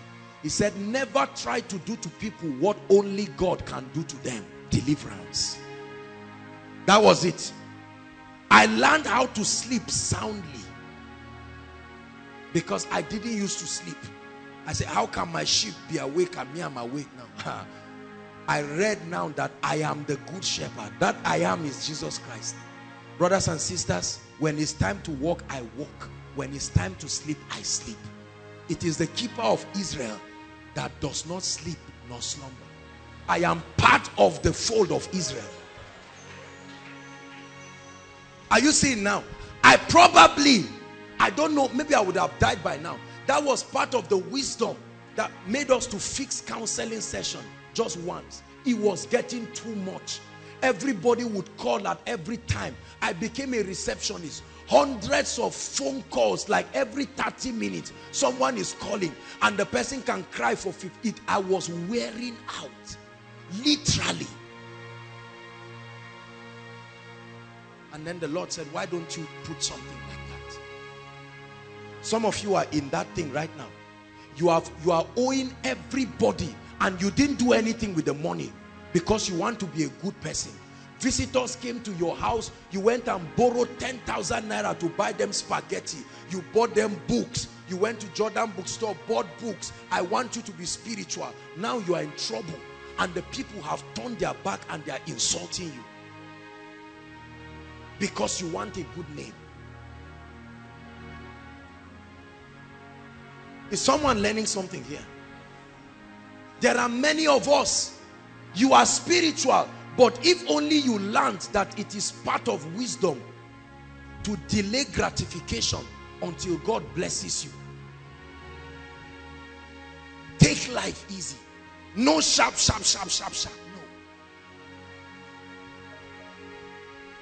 I will embrace every dimension that is relevant for the purpose that God has anointed and brought me in the earth. There are vessels. There are dimensions in the spirit.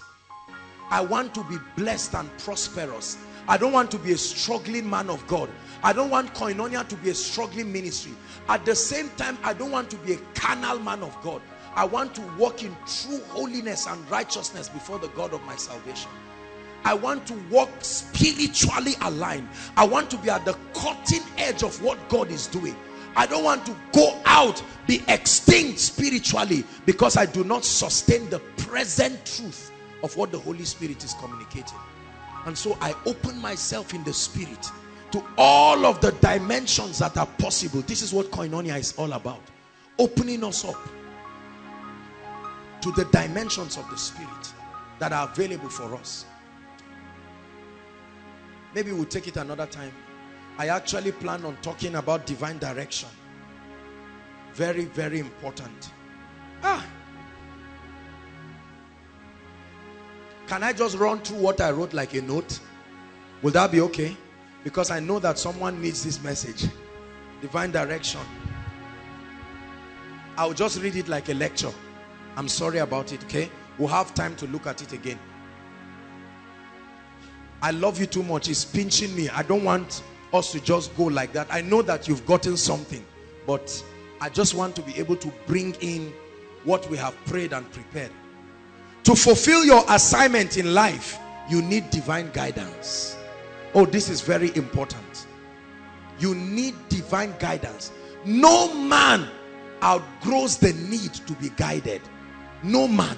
No matter how spiritual you are, you can never outgrow the need to be guided by God. Only a fool in his heart will say there is no God. Confusion, I wrote here, is part of the limitation of mankind. I was to share with us the need to seek spiritual direction, divine direction in our lives. Divine direction.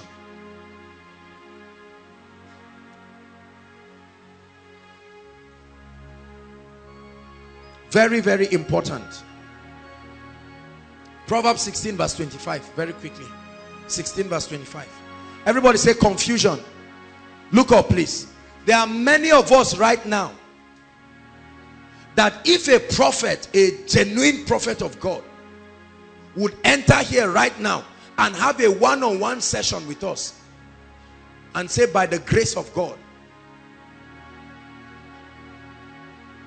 I will talk with you one-on-one and let's hear what God has to say about your life. I guarantee you that even if it's a night vigil, many of us will wait, because you say, Lord, you must speak to me. Many of our prayer requests during miracle service is not necessarily about sickness, but about divine direction. Is that true? We want to be guided towards marriage. You want to know what is the next thing. Some of us are in ministry right now. You don't even know the next step. Some of us probably are finished. You want to know, am I still going to be in Zaria? Am I going to go somewhere? Is that the scripture? What did I say? Proverbs what? Oh, no. Psalm 37 verse 23. I'm sorry. Psalm 37 verse 23. We need divine direction in our lives. You can see a great destiny, brothers and sisters. Listen to me, inside and outside. There are many of us right now. What you need to see the next dimension of your Christian experience and to see the next dimension of your progress in life is divine direction. Let's read it. Want to read? The steps of a good man are what? Ordered. The steps. The word good man there is the word righteous man too. The steps of a good man are ordered by the Lord. Shout, order my steps. Say it, order my steps. God is speaking to us. Honestly, I wish I had time to walk this thing, because I really came. That's the thing about passion. You keep talking and talking and there is almost no time. I really plan to teach seriously on this, because many of us right now, we are in a strait betwixt. You are ready to enter a relationship, but you need divine direction. You are ready to get married, but you need divine direction. As a gentleman, you want to start putting structures to your life, but you need divine direction. And let me tell you something. It is terrible to be found in a place where God's anointing has not gone before you. You will suffer. You will struggle. Nothing will work. When you are in the geography, when you are in your assigned place, everything is commanded to work for you there. Why do we need divine direction? Our decisions in life are based on the information we have and our current level of exposure. This is one of the reasons why we need divine direction. Our decisions in life are usually based on the information we have and our current level of exposure, which many times is limited. I need divine direction, because if God does not direct me, I can sit down and believe this is the prophetic destiny of Koinonia. I can look out and say, wow, there's a crowd inside and outside. I'm comfortable. I'm comfortable. It's okay. Nothing more. Whereas God's idea, God's mandate upon my life is the nations. Are you getting what I'm saying? Abraham had about 316 or so men, but his prophetic destiny was the entire earth. Our decisions are limited. Our informations are limited, and we make decisions based on those informations. Let me tell you something. Your decisions and your perspective about life can be wrong. That's why you need divine direction. You need divine direction. Jesus said something very interesting. In Luke chapter 11, let's look at Luke chapter 11 from verse 34 to 36. Jesus was speaking about light. He said, be sure that your light is not darkness. That means you can be looking and you can be thinking that you are walking in illumination, whereas you are walking in darkness. The light of the body is the eye. Therefore, when thy eye is single, thy whole body is full of light. But when thy eye is evil, your body is also full of darkness. 35. There's a warning for us. Everyone read. Want to read? Take heed therefore that the light which is in thee be not darkness. That means you can be making decisions based on a truth you think you know, whereas it's wrong. Hallelujah. For instance, I will never marry a man who is rich, who is not rich, for instance. I will never marry a broke man. I don't want to suffer. That's a light that you have. You think it is light. Whereas when you allow God to help you, you will see that it's darkness. What if you marry the rich man and he becomes poor 2 years after your marriage? As poor as you would have run away before the marriage. What is the same thing? Are you seeing that? I will only marry a lady who can climb Psalm 119. It's a mindset. You think it's light, whereas it is darkness. So we make a lot of decisions in our lives. I will never get a job that gives me 20,000. There is a job for you to start out. You say, God forbid, I'm bigger than 20,000. If I cannot start with 250,000, except I'm not a Christian. 7 years, there's no job. The highest you have seen is 30,000. Whereas if you were faithful, one of your customers would have come and you would have left that place. It was the test of faithfulness. You've never held 50,000 of your own, yet you talk about 250,000 as if it's 5 naira. Mindsets. So we need divine decisions that can be higher than what we would have decided for ourselves. Jeremiah 1 verse 11 to 12. We need divine direction because our perceptions about life can be wrong. Moreover, the word of the Lord came to me saying, Jeremiah, what seest thou? And I said, I see the rod of an almond tree. Then said he, thou hast well seen. That means you can see wrongly. He said, for I will hasten my word that you have now seen. That means your speed in life is also based on your perception. You don't see wrongly, you will not move fast in life.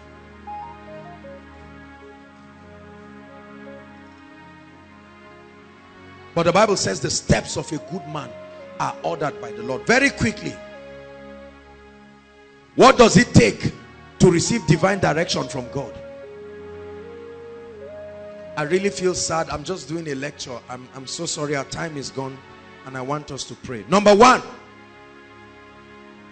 requirements to be divinely directed by God. Number one, you must admit that you are limited. You must admit, you must break your pride and admit that you are limited. It is not, listen, it's not an insult. Look up, please. I want to teach you this about life. Please and please, do not be embarrassed when you find out you do not know everything. Are you hearing me? Do not, even if you are a celebrity, do not be embarrassed that you do not know everything. Every time I see our daddy come and sit down here, I am very humbled by his humility. Brothers and sisters, this is a professor, the brightest and the finest in his field. Yet, our daddy will come and sit down quietly and you see him jotting down. And a small boy like me, his son is just talking. It's like I'm talking to my father and he's writing. How many of us can have that humility? Are you hearing what I'm saying? You must admit that you are limited. No matter how prophetic you think you are, no matter how apostolic you think you are. Many times when I cry before God, I say, Lord, help this small boy. If you don't help me, I will make a lot of decisions that are foolish and stupid. That's how I cry before God. I'm not insulting myself. I know it's the truth.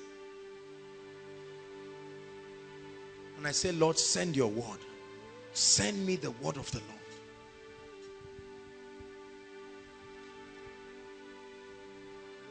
How many of us here can admit that I am great, but I am limited? If I depend on my strength alone, I will mix intelligent and foolish decisions. If you depend on your ability to choose a wife, you will choose nonsense. If you depend on your ability to choose a job, you may choose rubbish. It may look nice, but that is the road of perdition. If you choose where you want to stay by yourself, you say, I want to stay in Lagos or Abuja, Maitama or somewhere there, somewhere peaceful. I don't want, some of you are already laughing. But God is saying, that's not my path for you. You are saying, I take authority over it.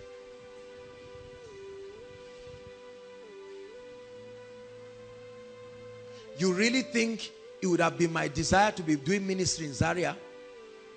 How about gentlemen? I know what God has put in me. Oh, it's not pride. He tried for me. I'm not where I should be, but I'm not where I used to be. You think I don't want to be in a place where my grace will be honored, where after a sermon, a man of God will drop a jeep somewhere and say, man of God, this is a little seal of your apostleship. You think I will not want a place where they will buy suits and members will just come and build a house for me or buy me a private jet? But you see, listen, it is not of him that willeth, it is not of him that runneth. If you cannot wait for God to direct you, I'll never forget, I was rejoicing the year we're about to prepare for Koinonia to start. I was so happy because I was saying, Lord, my assignment now is over. Let me run and find something very useful and do. Let me go and open up a very big ministry somewhere and big business somewhere. Let me just enjoy my life. And then God summoned a meeting at once. And when I went, I almost fainted the day God told me. Those who were around, my reaction, it was like, how about God? How about God? And I've come to a point where I don't give God. If God says stay in Zaria forever, I stay in Zaria forever. I honor great men of God like Apostle Johnson Suleiman. Look at the place. Look at the kind of anointing that man of God has. And look at where he is. Look at where his international headquarters is. There are some decisions people take. When you look, you know God spoke to them. The devil will never come and tell you that kind of decision. Even you know it's God that spoke. Praise the Lord. But there are many of us, we will never admit that we are limited. We like judging things. I want a ministry that is this and that and that and that. And God is saying, this is not the part. Say, I want a healing ministry. God says, you are not called into a healing ministry. Say, but that's what is reigning. That's, I want to chop too. God says, you are an evangelist. You will not have a church. You say, so how will I get the cars and the houses? God will say, you just preach. Say, Lord, I need a base for my ministry. There must be a church. You open a church and all the trouble in your life comes from that church. Say divine direction. Number two, if you want divine direction in your life, you must engage in the ministry of prayer. There is no direction without prayer. Please listen to me. Prayer is a mighty weapon that positions you for divine direction. When you pray, God directs you through certain ways. These are subtopics under prayer now. It is prayer that will open you up to any other way that God will lead you. Please take what I'm saying seriously. It doesn't matter how else. It is prayer that will open the door. When you pray, the first way God can direct you is through light from scripture. Psalm 119 verse 105. Just write it. It's a lecture so that we don't have to go there. Psalm 119 verse 105. Thy word, O God, is a lamp to my feet and a light to my path. Hebrews chapter 1 says, God who in sundry times and diverse manners. So God speaks in diverse manners. But in these last days, he has chosen to focus on speaking to us through his son. Hallelujah. So God speaks to men how? In diverse manners. But in these last days, that his primary means of communication is through his son, which is the word of God. Number two, when you pray, you will hear the voice of the Spirit. Isaiah 30 verse 21. It says, ye shall hear a voice from behind saying, this is the way, walk ye in it. The direct voice of the Spirit, either audibly or speaking to you through your spirit man. I wish I had time to walk this. John 16 verse 13 also. It says, when he, the Spirit of truth, is come, he will guide you into all truth. Guide you. Guide you. The third way, when you engage in prayer, you will receive divine encounters. Dreams, visions, revelatory experiences. There are lots of instances in scripture where God used divine encounters to bring revelations to people, especially dreams and visions. Genesis 41 verse 1 to 7. We see that the prophetic destiny of Egypt, they were forewarned. Genesis 41, don't turn there.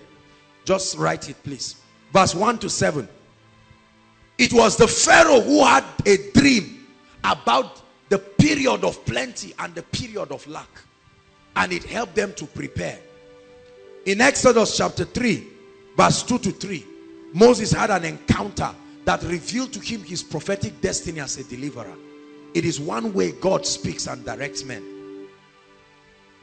1 Kings chapter 3 from verse 4 to 15. 1 Kings chapter 3 from verse 4 to 15. After Solomon loved the Lord and he offered 1,000 burnt offerings, the Bible says God came to him in a dream and he received an impartation, and God gave him certain revelations about the spirit of understanding that will be at work in him to rule Israel. In Acts chapter 9 and Acts chapter 10, they all record the conversion of Paul. Remember, it was a divine encounter. Paul had a vision where he saw Jesus Christ.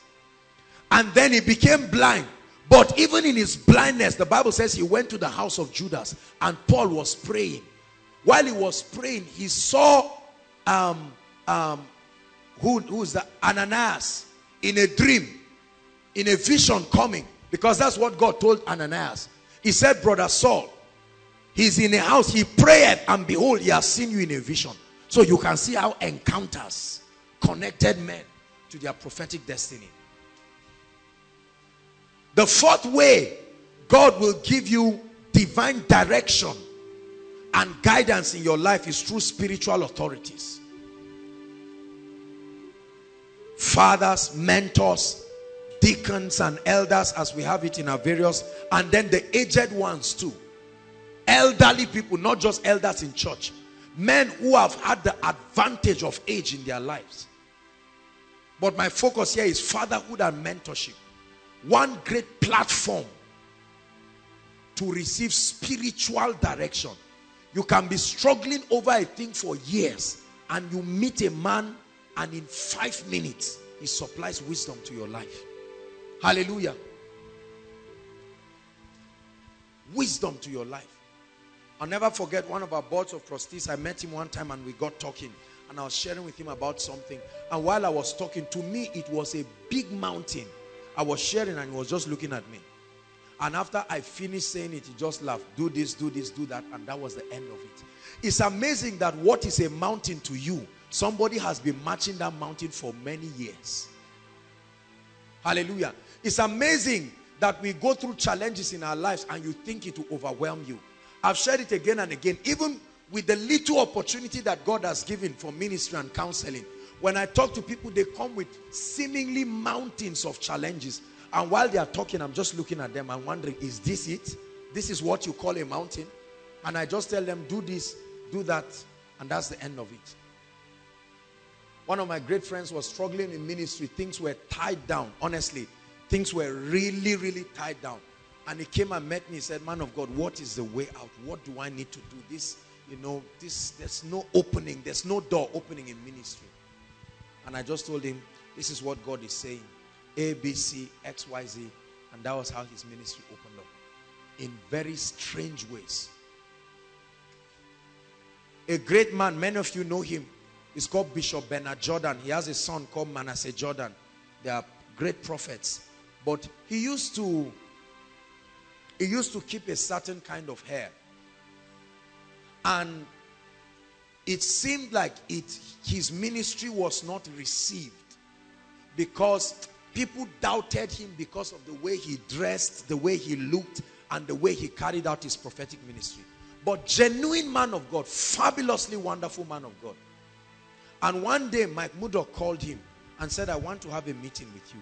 He said, if you adjust A, B, C, D in your life, I think you will be an extremely great man of God. And he listened.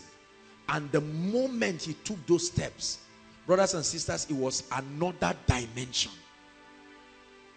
Wisdom. The last way that God can direct you is through the prophetic ministry. The prophetic ministry.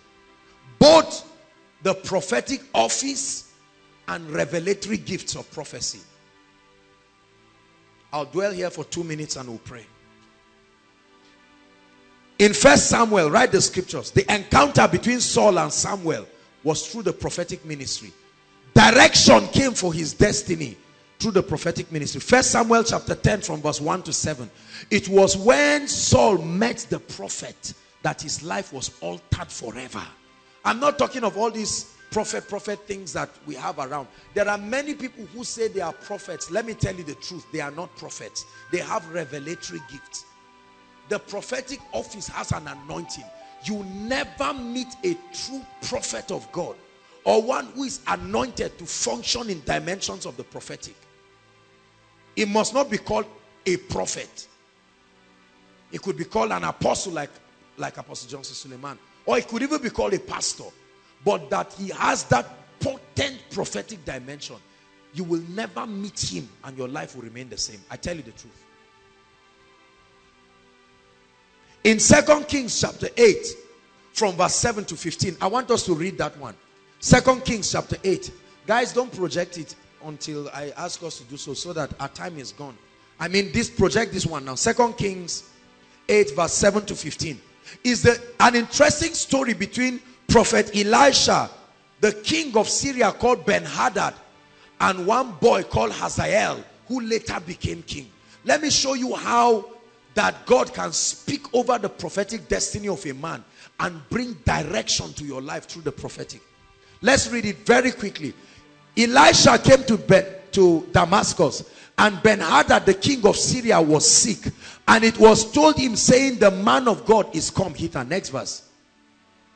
And the king said unto Hazael, Hazael was his boy, like his servant, take a present in thy hand.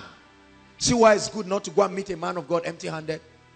And go meet the man of God and inquire of the Lord. So how do you inquire of the Lord? Through the ministry of the prophets too. Are you seeing that?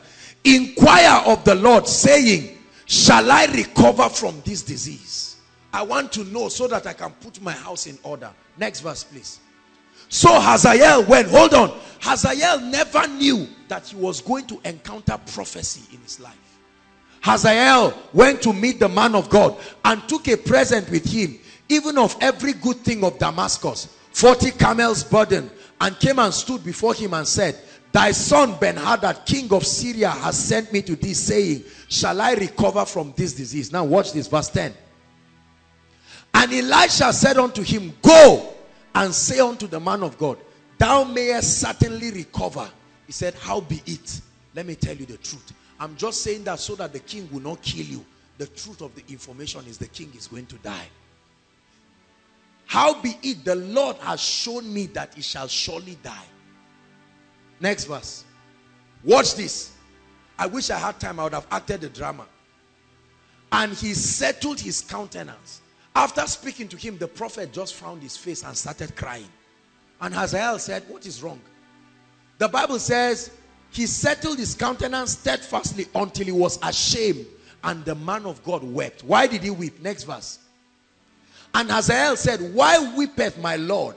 And he answered, because I know the evil that thou wilt do unto the children of Israel. Their strongholds shalt thou set on fire, and their young men wilt thou slay with the sword, and thou wilt dash their children and reap up their women with child. Prophecy revealing to a man the mistakes that he's going to make in his life. The next verse. And Hazael said, but what? Is thy servant a dog that he should do this great thing? And Elisha answered, the Lord had shown me that you are the king. I came as a boy, but by prophecy, God is showing that you will be king. But I'm telling you now, when you become king, correct your mistakes. This is what I'm seeing through prophecy. Correct it. You are going to be so carried away by royalty. You see how prophecy is powerful. And you can just look and say, you are going to marry, I'm joking, no? You are going to marry a man of God. But as you get married, I see that you can be very materialistic. Start praying about it. You see the power of prophecy revealing things to us in our lives. Or be careful. I see an expansion coming, but I see that pride can take over your life. That's God speaking. Instead of arguing and say, God, me, you go back and say, Lord, I align with prophecy. 2 Kings 6 verse 25 down to the end tells us about the famine in Samaria and how the word of the Lord came through a genuine prophetic ministry, and in 24 hours it ended famine. 2 Kings chapter 6 from verse 25 to the end. And then in Isaiah 38 we read about Hezekiah. Hezekiah was a great man and he was sick unto death. And Isaiah the prophet came and said, put your house in order, thus saith the Lord, you shall surely die. And Isaiah turned his face to the wall and he started crying. He said, oh Lord, remember. And the Lord sends the prophet to go back and tell him, I have added. Let me pause. Let me pause and talk a bit. Just give me 1 minute to talk about this. Listen. Do you realize that it is important not just to hear what God said yesterday, but what he's saying now? Listen. God's plans does not change. His purposes does not change, sorry, but his plans can change. Please, I need you to get this. I really wanted to discuss this thing extensively, but I apologize. God can plan that you take a flight to Lagos, but because of evil, he can decide that you go by road. So the destination, you arrived, but the way to get there can change. Many of us tie ourselves down. God said this yesterday, and we never open ourselves to find out, could it be that God is saying something else? We feel if you bend to something else that God is saying, it proves that you did not hear God. I'm showing you now in Isaiah 38. A true prophet came with a word from the Lord. Are you hearing what I'm saying? This is very important.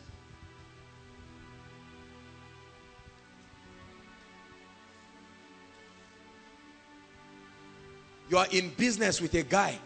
You started the business, he was born again and he loved God. Now he has entered into armed robbery and witchcraft and occultism. But in the vision you saw that you are partners in progress. And now God has been speaking to you. Get out. Cut yourself away from that devilish association. You started ministry with a man, you were both genuine, but now he has dabbled his hands into a lot of things. And you have already said we are bosom friends and we are destiny helpers. But God is speaking currently. Sever yourself from that relationship. Listen, it's not enough to hear what God said yesterday. The word of the Lord can change to suit his purposes. He is still God. When he says, I am the Lord, I change it not, you better understand what he's saying. My purposes remain eternal. Listen, if God has destined that Tosin works in a prophetic ministry and she refuses to work in that prophetic ministry, God will not allow that position vacuum. He will raise another person. His plans changed, but his purposes remain eternal. Are you getting what I'm saying? Isaiah 38 tells us that. So that many of us do not die in Egypt. Was it not, listen, do you know it was hunger that took men to Egypt? That's a message on its own. Joseph, it was famine. When famine hit the whole world, hunger drove them to Egypt and they went and became slaves there. But now God was telling them, you people will go out of Egypt. They had been there. And they rejected the word of the Lord. When they came out to Egypt now, watch this. God told them, start moving. You are going to a promised land. But at a point, God told them, mark time. Is that true? Remain there while Moses goes up the mountain. For 40 days, there was no advancement and they got angry. They were waiting. They said, God gave us an instruction to move forward. Is it the same God now that will tell us to stay? Brothers and sisters, God who talks to you in the mountain is still God in the valley. You must learn to understand the current rhema that the word of God is saying concerning your life. This already is somebody's word this night. And then finally, Prophet Agabus. In Acts chapter 11, from verse 27 to 30, that's the first time we see that prophets came into a city. So the ministry of prophets has been there long in the Bible. Not a prophet, prophets. I wish we can just see that scripture. Acts chapter 11, from verse 27. Prophets came. Agabus prophesied famine that was coming, and the church prepared for the famine. And in these days came prophets, not one, many prophets from Jerusalem to Antioch. 28. And there stood one of them named Agabus, and he signified by the Spirit that there should be great dearth, famine throughout the world, which came to pass in the days of Claudius Caesar. 29. Then the disciples, every man according to his ability, determined to send relief unto the brethren which dwelt in Judea. Let's stop there. So we see that Agabus came and he gave a prophetic word, and it saved the destiny of a nation. The second time we hear about Agabus is in chapter 21, verse 10 to 11. Just write it. Where he entered and he saw Paul, and he took Paul's girdle and tied himself. He said, whoever owns this girdle, this is how the nation of Israel, this is how the people of God in Jerusalem, they will hold you and tie you. Could it be that many of us have not been divinely directed because we have not tapped into all of these avenues? But I told you, it starts with admitting that you are limited and you need help in your life. And then number two, you must engage in prayer. And we're going to pray. Our time for prayer has gone into the teaching, but then we will pray. We need to pray and cry. And all through this week, listen, never make any decision in your life you are not sure God is part of. Are you hearing me? Whether it's decision for relationship, decision for marriage. Don't listen to people who speak carnally and say just do it. No. There are different ways God directs you. But I want to know that God is involved with everything I'm doing in my life. Don't just get up and say, except Jesus is not Lord, I must marry December.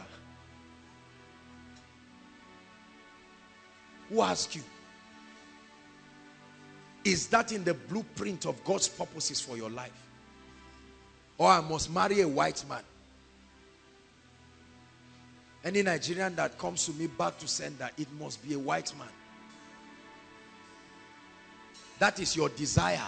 But is that the purpose of God for your life? I must settle down in Abuja. There are people who are in Abuja living like animals, whereas they would have left there and quietly gone to a place of honor where God has directed and live like kings. Hallelujah.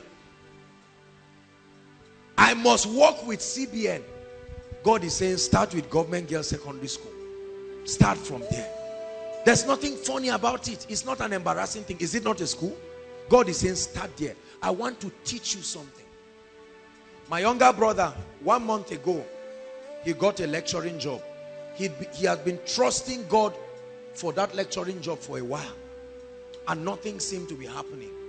You know, tried, they had kept him, and he was getting frustrated. And one time we got talking, and I said, look, young man, listen. You do the job. The job he was doing, he was teaching in one school. Guess his salary, 5,000 naira per month. And if you don't come to teach the students, they will still deduct something from it. I told him, remain there. He's teaching you discipline. He's teaching you submission. God is preparing you so that you will be honored when you become a lecturer. I told him the lecturing job will come, but wait for God's time. It's amazing how if you hear God, it will sponsor your being patient. You want to start a ministry, God is saying, there is no doubt that I called you, but wait. You say, but God, people have been telling me this thing is burning. God says, sit down there.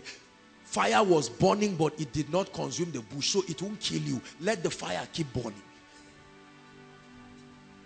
Say, God, I'm feeling like taking all the souls. God is saying, just stay. I want to teach you. Keep cleaning the chairs like Stephen. Keep working in welfare department. And you say, God, my anointing is, this department is underutilizing my anointing. God said, you will do ministry and be tired. Just wait.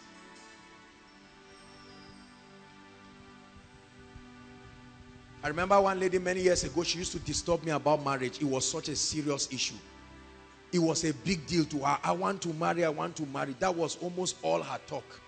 And then she got married. And after just like 6 months or so, I called her one day, and that joy, that, you know, that whole kinetic nature wasn't there again. I called her. What's wrong? I said, truly, if I knew her, I would have just taken my time and done. I said, are you serious? What about all of the things you said to me? All of the joy, you want to raise your children a godly home. Where did it go? He said, it's still there, oh, but I found out that any time you spend in taking your time is worth it. I said, really? Wisdom from experience. Could it be that this is a revelation for someone? You finish school, you've done everything. For 1 year, you did not get a job. People think you don't have faith. God is teaching you the art of waiting. It will be relevant when you see the kind of job he gives you. And you, sister, nobody has come to ask you out.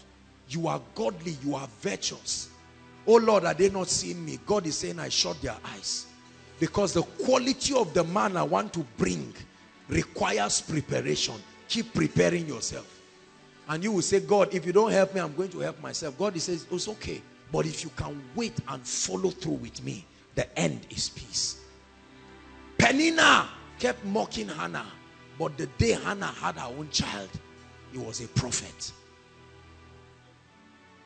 Hallelujah. The anointing and the grace on your life is what controls the possibilities around you. Please listen to me. His divine power. There are doors that have refused to open. The doors are not stubborn. The doors are only obedient to the last instruction. And since the anointing speaking to it is not that high, the door will remain obedient to the last instruction. The day a higher authority speaks, that door will open, I assure you. Please don't generalize challenges. Challenges are only relative to the grace that confronts them. This is a message of hope for you to hear. Challenges are only relative to the grace that confronts them. Even the king could not solve the hunger problem of Samaria. Here comes the prophet. He did not come to solve the problem. He said, okay, I see that there is a situation. Everyone was hungry except the king and the prophet. He said, by this time tomorrow. Then a foolish man said, even if God will open the window of heaven, how will these things be? And he says, you will see it, but you will not partake of it. I believe in the power of God. I've seen what the power of God can do. Stop wasting your time trying to change things physically. Creation has never been disobedient. Creation is the most obedient entity you can find. The money you are looking for is not disobedient. There is an unction that calls it. If it's not there, it is authorized to leave you. Creation is obedient. When Noah was ready to open the ark, when he opened the ark, there was a grace that came on every animal by themselves. The Bible never said Noah went to the wilderness to chase them. Animals with no higher intelligence, they found their way to the ark. If animals can find their way to the ark, why should your destiny helper find it difficult to find you? Why should breakthrough find it difficult to? Noah just stood there and allowed the grace to work. You rest only when the grace works. Let me tell you, life is hard when you are walking on your own. In this kingdom, we don't walk with our hands. Our hands only help us to receive the grace. When it comes, you enter your Sabbath. Are you getting what I'm saying now? The power of God is the spiritual mechanism responsible. The signs and wonders that will happen in this place right now, the healings and the miracles and the breakthroughs, they will happen according as his divine power.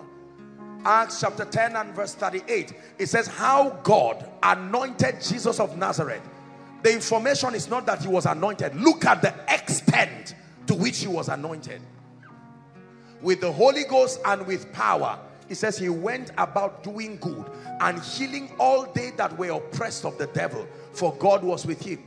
There are people inside, there are people outside, there are people standing in such sacrifice, waiting for God. It will be very wicked to share the grace of our Lord Jesus Christ and tell everybody bye-bye. Return back with your challenge. No, I want you to believe God tonight and insist. Lord, whatever will come upon me must come upon me. Whatever must change must change. Whatever must grow must grow. Whatever must die must die. When there is no expectation, it becomes wrong for God to visit you. Because one of the things that he gave men, 7 benefits given to man at creation, one of it is the right to choose. The will that God gave man is a fundamental right. It's not for Christians. Once you are a man, you were given the right to choose. Salvation, even at the detriment of your going to hell, was left for your choice. God will never, never, never violate your right to choose. I set before you life and death. I set before you blessing and cursing. I can only advise you, choose life. I set before you prosperity and poverty.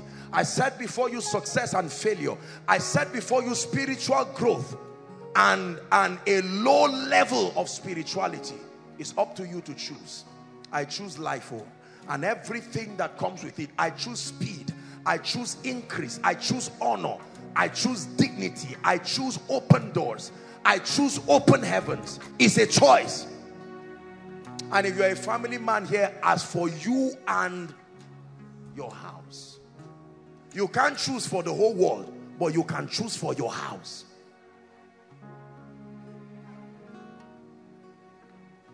That the favor of God can rest upon your life tonight, and that within the next 1 month, things will shift in your life in a way and a manner that will surprise you. If you do not believe these things exist, you are not a Christian. A Christian is not just one who is born again. A Christian is one who has submitted to the ideologies of the kingdom as the ultimate value system of your life. Hallelujah. I'd like you to believe God. Don't say I've come for miracle service before. You see, let me tell you the truth. My assignment as a man of God is not to invite you. My assignment as a man of God is to continue to grow in grace, so that the things that would not answer to me in January must answer in June. Otherwise, what is the superiority of growth? If the same thing that did not answer to me 3 months ago refuses to answer now, I'm only maintaining my spiritual level. I'm not growing. There was a time when some spirits did not answer to the apostles. They went to Jesus asking a question, and they said, why couldn't we do this? He said, this kind. There is a technology for taking this one out. See, let me tell you sincerely, there is enough grace to wipe the tears in your eyes. There is enough grace to turn the tables around. The anointing works like money. I've taught you. It can only solve the problems that are lower than it. The anointing does not generically solve every problem. No. No. You have to understand this. It's very important to know. Let me just steal 5-10 minutes to explain this. Look at this. This is 1,000 naira. Look at this. And if I give you this 1,000 naira, it can buy a bottle of water. Is that true? It can even buy you lunch or dinner, depending on where you eat. But this cannot buy you a car. This cannot pay a child's school fees, but it is still money. So if you want to pay a child's school fees, you need more of the same thing to the level that meets the demand. Every challenge in life has a level of grace attached to it. Not every grace solves every problem. If every grace solves every problem, then it doesn't make sense to grow in grace. Acts chapter 2, they were filled with the Holy Ghost. Acts chapter 4, they were filled with the Holy Ghost again. To what end? It says that you stretch forth your hands, and that miracles, signs and wonders be wrought in the name of your Holy Son. There was a dimension of grace requiring a higher level of the anointing. Gehazi carried his rod, the rod of Elisha, and he came and laid it on the dead body. The body did not rise. But when the prophet came, that dead body came back to life. Every challenge is relative to the grace that confronts it. I know men of God have prayed for you.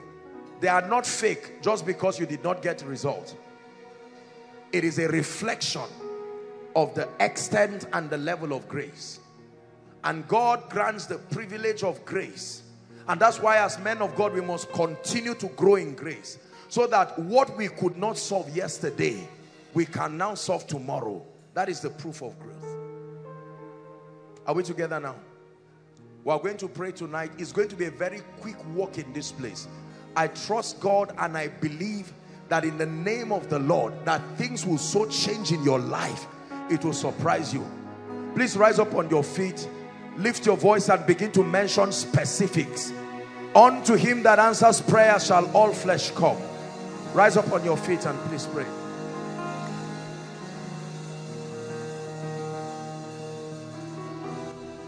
Oh yeah, yeah, oh yeah, yeah, oh yeah, yeah, oh yeah, yeah, Yahweh, yeah. Oh yeah, yeah, say, oh yeah, yeah, oh yeah, yeah, oh yeah, yeah, oh yeah, yeah, Yahweh, Yahweh. Oh yeah, yeah, say, oh yeah, yeah, oh yeah, yeah, oh yeah, yeah, oh yeah, Yahweh, Yahweh. 2 more times. Oh yeah, yeah, say, oh yeah.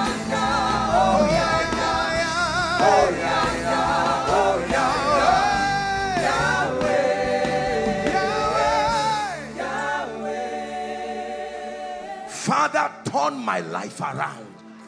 Turn my life around tonight. Turn my ministry around. Turn my family around. Is someone praying? Turn things around.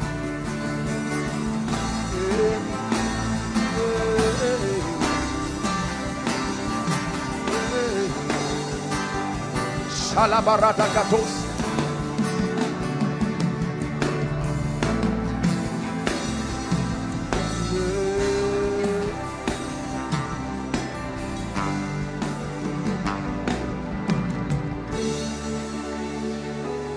Hallelujah. Praise the Lord. We're going to be very fast. I minister by the Spirit, and the goal is for God to solve people's problems and deal with all the issues that are not of God. Praise the Lord.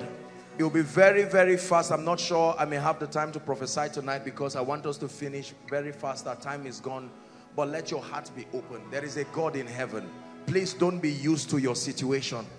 If you're a visitor here and you came, come insisting that I did not leave where I left to be here only to return back with stories. That is not the God that we serve. Are we together? Hallelujah. There are 3 people. The power of God is coming on outside. Overflow 1. Please, I'd like you to bring them out here. Please, let's start very quickly. We're going to pray. 3 people. The power of God is coming upon them right now. 3 people. The power of God is coming upon them right now. A very strong anointing. Please bring them very quickly, and then we'll pray. And then we'll pray. When you have them, please bring them very quickly. The Lord is already moving. Listen, let me tell you the truth. I want you to believe that God will step in and turn your life around. Hallelujah. Turn your life around. From the back right to the center, I'm seeing the power of God come on someone now. From the back right to the center. From the back right to the center. Please bring them out right now.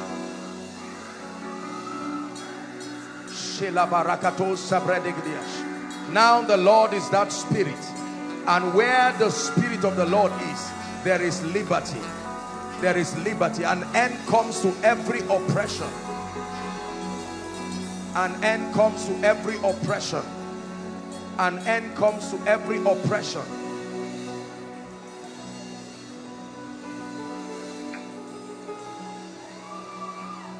An angel of the Lord is still standing here. I'm still seeing this row. Right now it's like smoke just moving across right now from the top to the back. Please bring them out.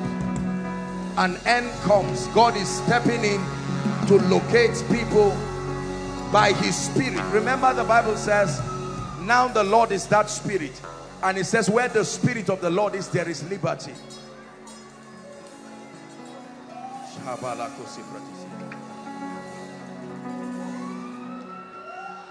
I command every oppression of darkness. I want to pray now. I see fire in this place. This is what I'm saying. By the Spirit of the... And listen, at the count of 3, I want you to shout the name Jesus. That every spirit that is other than the Spirit of the Christ, responsible for any challenge and any predicament, it must let you go now. Inside and outside, online. Are you ready? Father, let there be deliverance right now. 1, 2, 3. Shout Jesus. Jesus. I curse every power. Bring them out right now. Every oppression of darkness, it must go now. It must go now. Oh yeah, yeah. Oh yeah, yeah. Oh yeah, yeah. Oh yeah, yeah. Yahweh. Yahweh.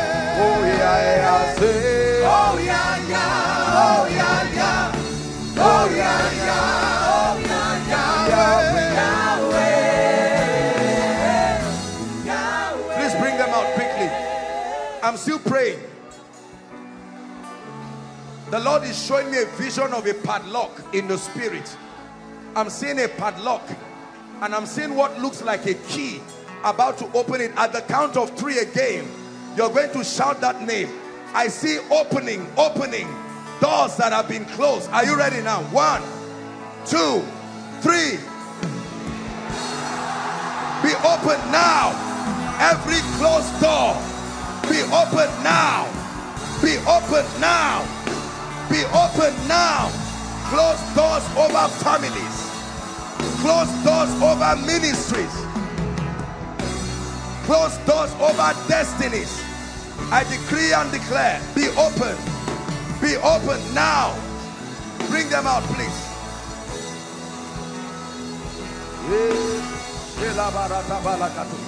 Be open now. Be open now. In the name of Jesus. Overflow 1, 2, 3. Across the road. Online. Be free now.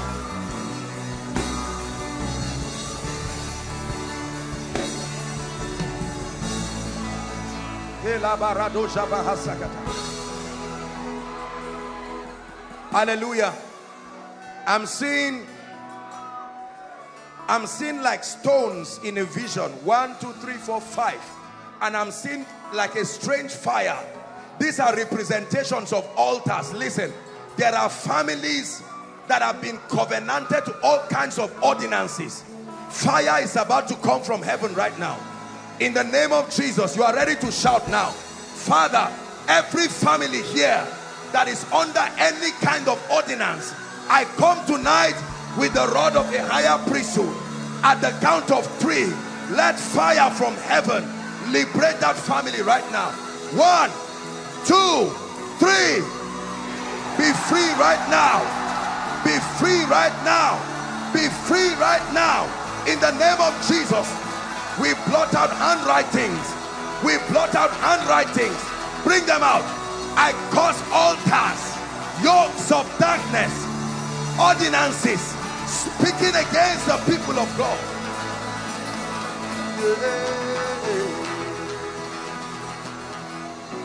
Oh yeah, yeah, oh yeah, yeah, oh yeah, yeah, oh yeah, yeah, Yahweh. Hey. Oh yeah, yeah, say. Oh yeah, yeah, oh yeah, yeah, oh yeah, yeah, oh yeah, yeah, oh yeah, yeah, Yahweh. Yahweh. Oh yeah, yeah, say. Oh yeah, yeah, oh yeah, yeah, oh yeah, yeah, oh yeah, yeah,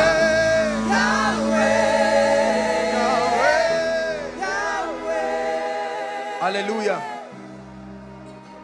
I'm seeing the map of Nigeria, and I'm seeing the hand of God go to the eastern states. The eastern states. Right now God is bringing deliverance. The east, Abia, Anambra state, Enugu state, Ebonyi state. I'm seeing an anointing right now rest on people within that state. Let there be liberty right now. Let there be liberty right now. You belong to that state. The power of God is coming upon you right now. Right now. Even the lawful captives shall be delivered. It's a sign and a wonder how God does it. I'm seeing the map. The east, God is bringing liberty. Hallelujah. The Lord is showing me the map again. I'm seeing an arrow, and I'm seeing it go to Benue state. Right now I stretch my hands. Benue, that anointing, you are from that state. Any ordinance tying your destiny must let you go right now. Must let you go right now. This is by the authority of the kingdom.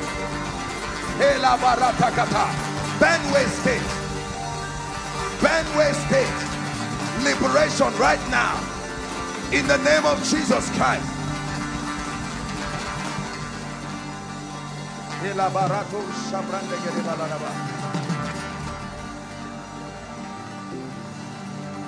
Release their destinies right now in the name of Jesus. Hallelujah. I'm seeing fire just within this circumference in front. There are 2 families God wants to set free right now within this circumference. I'm seeing fire coming upon them right now. Bring them out right now by the Spirit of grace. In the name of Jesus, the Son of the living God.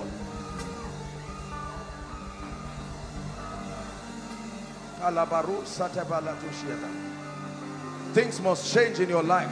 My friend, this young man, lift your hands where you are. There is oil being poured on your head right now. Right now, in the name of Jesus, the Lord is removing something that looks like an arrow from your head. Let it go right now. In the name of Jesus Christ. Let him go now. Oh yeah, yeah. Oh yeah, yeah. Oh yeah, yeah. Oh yeah, yeah. Yahweh. Hey, hey. Hallelujah. Fire is still falling here. I'm seeing this deliverance is especially for women. An entity comes to molest you in the night. You go to bed and a strange spirit just comes. Right now, in the name of Jesus, the Lord is asking me to just count 2. And at the count of 2, that fire is coming on people right now. 1, 2. Let that fire come now. Liberation from ordinances of darkness. Every stranger that comes to manipulate your destiny, be free now. All those in front here, I decree the power that holds you, I come by the rod of a higher priesthood. At the count of 3, let them go now. 1, 2, 3, go. Leave them now. Release their destinies right now. Let there be restoration. Everything that has been stolen from hell, I command a restoration by the Spirit of the living God, by the Spirit of grace. The Bible says, now the Lord is that Spirit, and where the Spirit of the Lord is, there is liberty. Be free right now. Please open your mouth and begin to pray. Everything that must leave your life, insist it must leave your life now.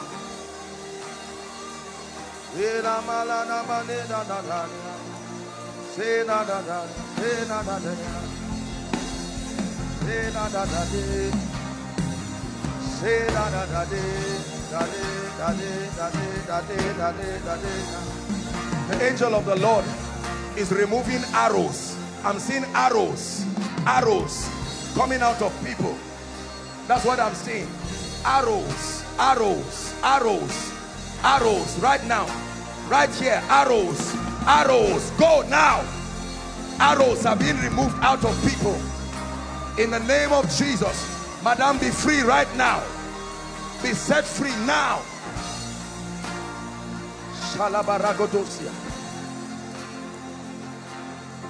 The Lord is setting someone free here right now.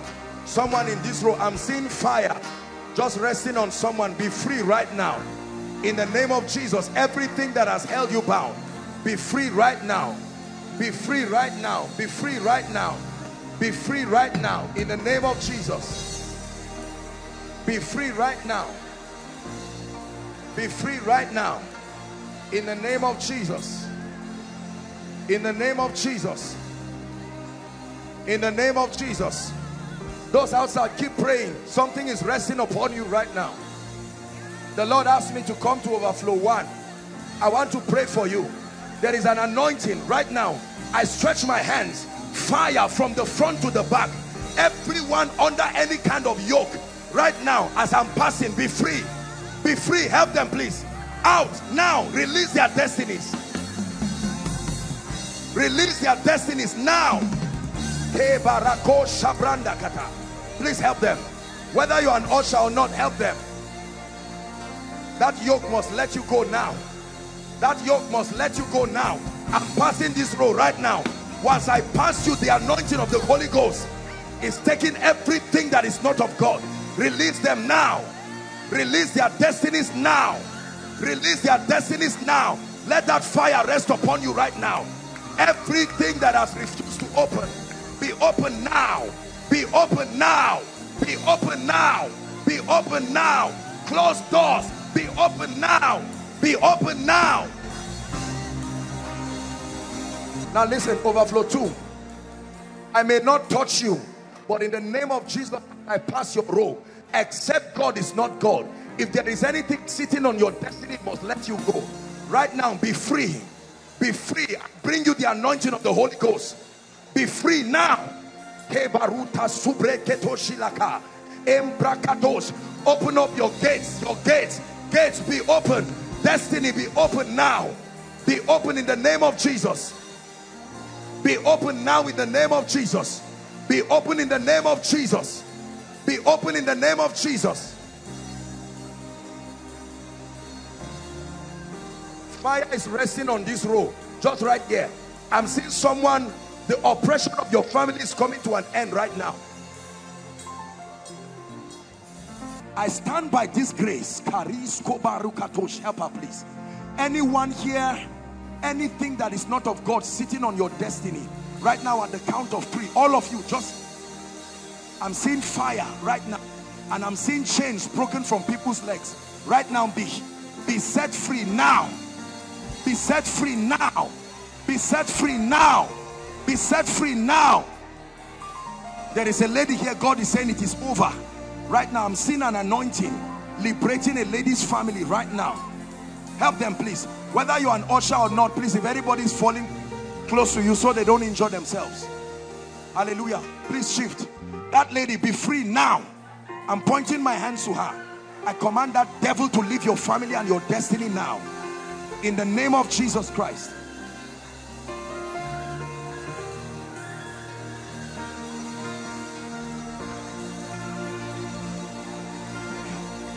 Begin to pray. Begin to pray. Overflow 3.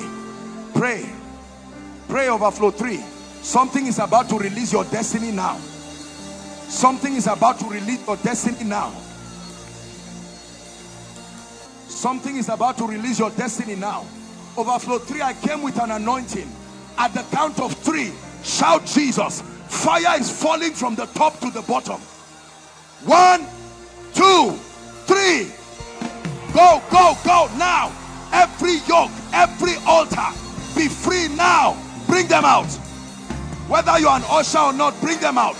Every oppression of darkness, right to the back, I declare by the anointing of the Holy Spirit, be free now. Be free now. Bring them out.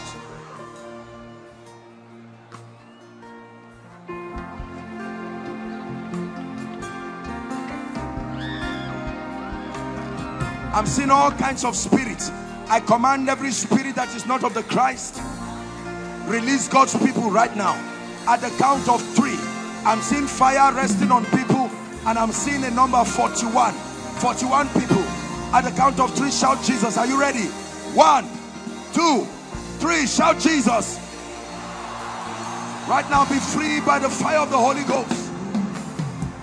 Be free right now. Every door that has refused to open, I open that door right now in the name of Jesus Christ.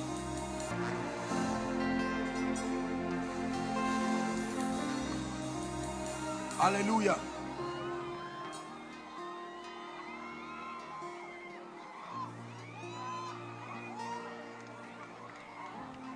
There are 27 people here. The grace for speed is coming upon them. I don't know who you are, but right now, the grace for speed, I stand by the anointing from the front to the back.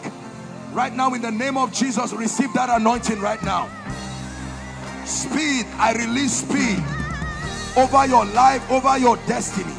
Receive speed in the name of Jesus. Speed in the name of Jesus. Hallelujah. Overflow 3, hear me.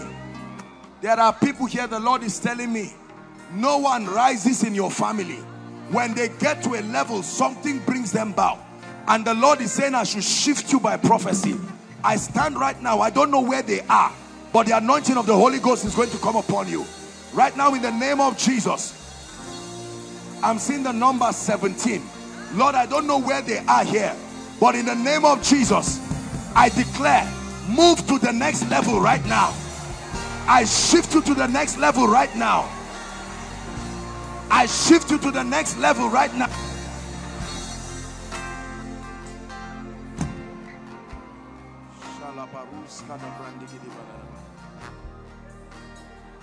Hallelujah. I'm looking at 14 people here. You have the call of God upon your life. And right now, the anointing of the Holy Ghost is going to locate you. 14 people. Lord, where are they? I stretch my hands right now.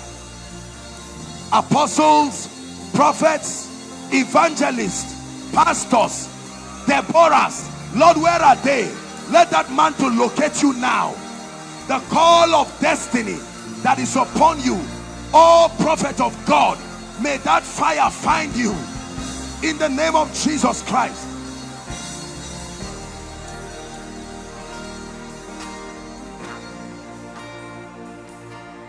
Hallelujah. There are 15 people here. Overflow 3. The spirit of revelation is coming on you. Unusual insight. I don't know where they are, but right now I'm seeing light, not fire, light. Light coming on people. 15 people step into a new dimension of the revelatory grace. Right now in the name of Jesus. Yahweh. Yahweh.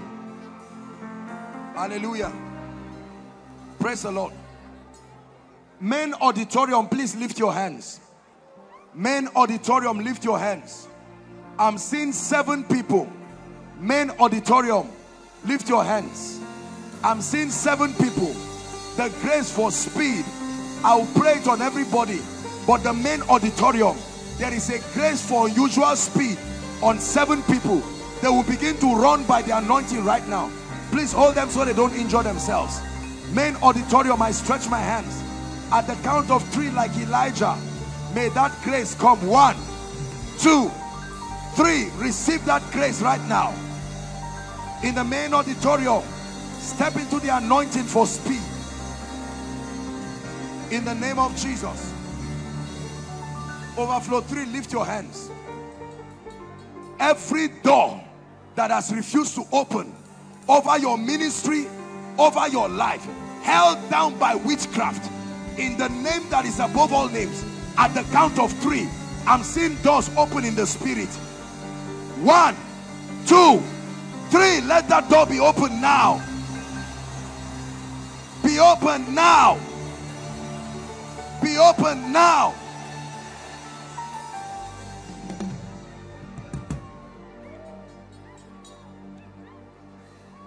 The Lord wants to avert death over a family. This year alone, between last year and this year, 4 people have died in your family. 4 people have died. And in the name of Jesus Christ, an anointing is coming upon you right now. Let death be averted now in the name of Jesus. Now listen, all of you at Overflow 3 and the extension there, whatever must live your life, as I'm passing this place, please, I'm releasing my faith. Open your mouth now and declare, Lord, it must live my life now. Go ahead. Go ahead. Pray, please. All those in front here, the spirit that ties your destiny, I command at the count of 3, let them go now. 1, 2, 3. Go, go, go, go, go. Out of their lives, out of their destinies.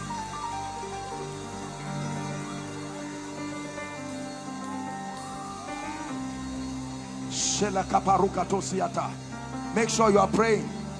Make sure you are praying. The power of God is resting on someone here. There's an anointing coming on someone right here. In the name of Jesus, there's an anointing coming on someone here. And the Lord is saying it comes to an end. That family crisis comes to an end. The power of God is resting on someone by my left here. Right now, receive that anointing. Let it go in Jesus' name.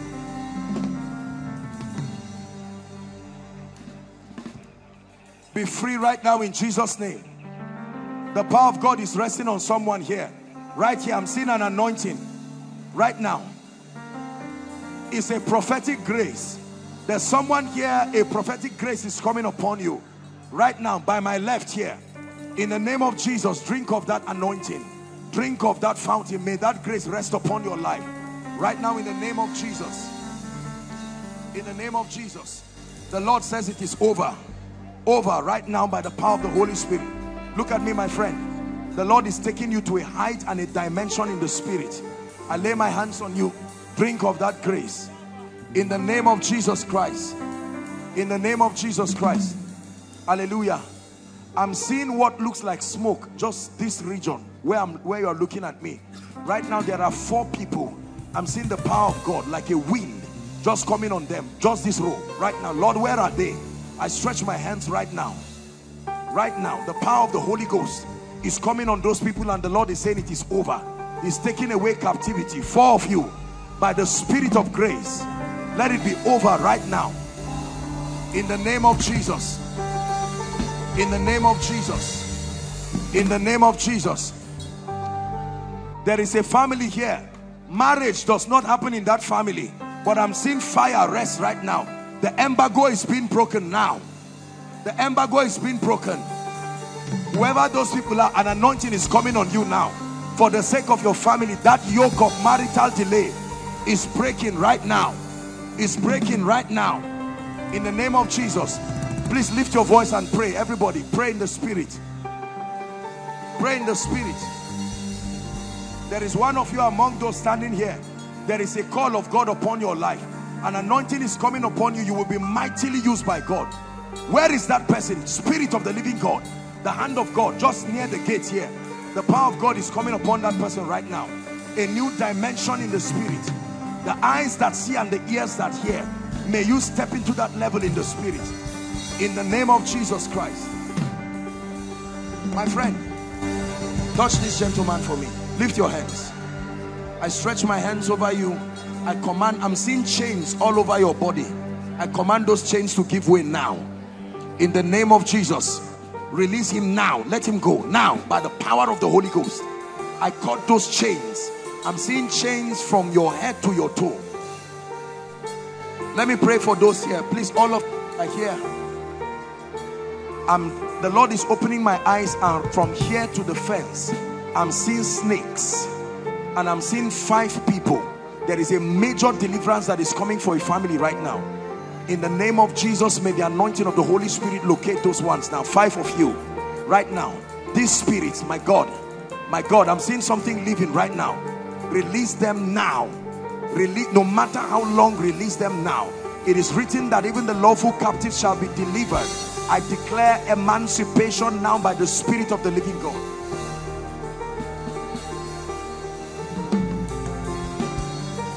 Come. Where are you coming from? Huh? You are a gala. I want to pray for you. Are you alone? You came here alone? What do you do? I want to pray for you. The spirit of death is upon you, and the Lord is saying I should pray for you, so that those dreams you used to have, seeing dead people, is that true? You have dreams and too much, yes. The Lord is saying that you are going to be free from it right now. I declare in the name of Jesus, by the power of the Holy. In the there is someone here. Academic delay over your family is breaking right now. Please don't be carried away acting this thing. I passionately to help people experience God. I'm praying. I don't know where that family is, but right now, scattered in this congregation, I stretch my hands. Let the anointing of the Holy Spirit family right now. I'm seeing a family here. None of you has a job. None of you. There are even a few graduates, but nobody at all. It's like the doors of jobs don't open. Right now you're going to sense fire come up your hands. Real physical fire. And the Lord is saying, by that, help them. By that, that embargo is broken. Lord, I declare right now, let the anointing of the Holy Spirit rest upon those people and bring emancipation. Everyone lift your voice and begin to pray in the Spirit. Please begin to pray in the Spirit. Don't say you are not inside. God can locate you from any direction. God can locate you from any direction. Bring me this lady, please. In the name of Jesus Christ, delay ends in your life. I stretch my hands and I pray. Delay, help her. The Lord is taking away witchcraft from this family. I command that devil, go now. See, it doesn't matter whether you are inside or outside. Just release your faith. In the name of Jesus, be free right now. Be free right now. My friend, the call of God is upon your life. That is coming upon you. It's a healing anointing. I stretch my hands. May that grace begin to work. effectually. Now, step into that grace in the name of Jesus Christ. Hallelujah. Now, listen, among all of you from here to here, the grace for speed is coming on 2 people. Listen, those 2 people will start running now. Please hold them. Hold them so they don't injure themselves. That anointing right now, all across. 2 you can't control yourself. Hold them, please. Whether you're an usher, I release that grace. Speed. 2 people. Strange speed. God is ending delay right now. In the name of Jesus Christ. In the name of Jesus Christ. I'm seeing 2 of you, a prophetic anointing. You are not prophets, but you have been desiring this grace. The grace to see from here right to where that lady with the veil is. I don't know where they are, but I stretch my hands. May that anointing find you right now. Accuracy of sight and help them, please. Help them, please. In the name of Jesus Christ. Name of Jesus Christ. Of Jesus Christ. An angel of the Lord is taking away reproach. There is a family here. The Lord is saying the captivity ends now. An anointing is coming upon you right now. It's now. In the name of Jesus. Someone here, is it your sister, has been trusting God for the fruit of the womb? Who is that? Listen, where is she? At home. What of you? Come. How long? Who has had 3 miscarriages? 3 miscarriages. Go and tell her she will have a baby girl. That the Lord is giving her a baby girl. In the name of Jesus, I pray for you both. In the name of Jesus, let it come to an end right now. Let that captivity come to an end. In the name of Jesus. There's someone here, your family has a court case. Who is that, please? Court case. Don't, make sure you don't tell us, please. They want to kill you because of what? What did you do? What did you do? Hold on, I have to. Where are you from? Where is that? I have to pray for you. You have bad friends. Hold on, let me talk to you. You have very bad friends. Bad friends. You need to be delivered. This is not even your whole life. You know what I'm saying, right? You need to repent. Listen, when I make an altar call, run and come, because the real salvation is you. It's not the issue of court case of this. You have friends that are criminals, and we have to pray. You hear what I'm saying? God is locating you to help you. Listen, let me tell you, my dear people, hear me. When God locates us like this, is because he wants to help. There's somebody here, your name is Sarah. Where is that person? Sarah. Hold on, please. Don't.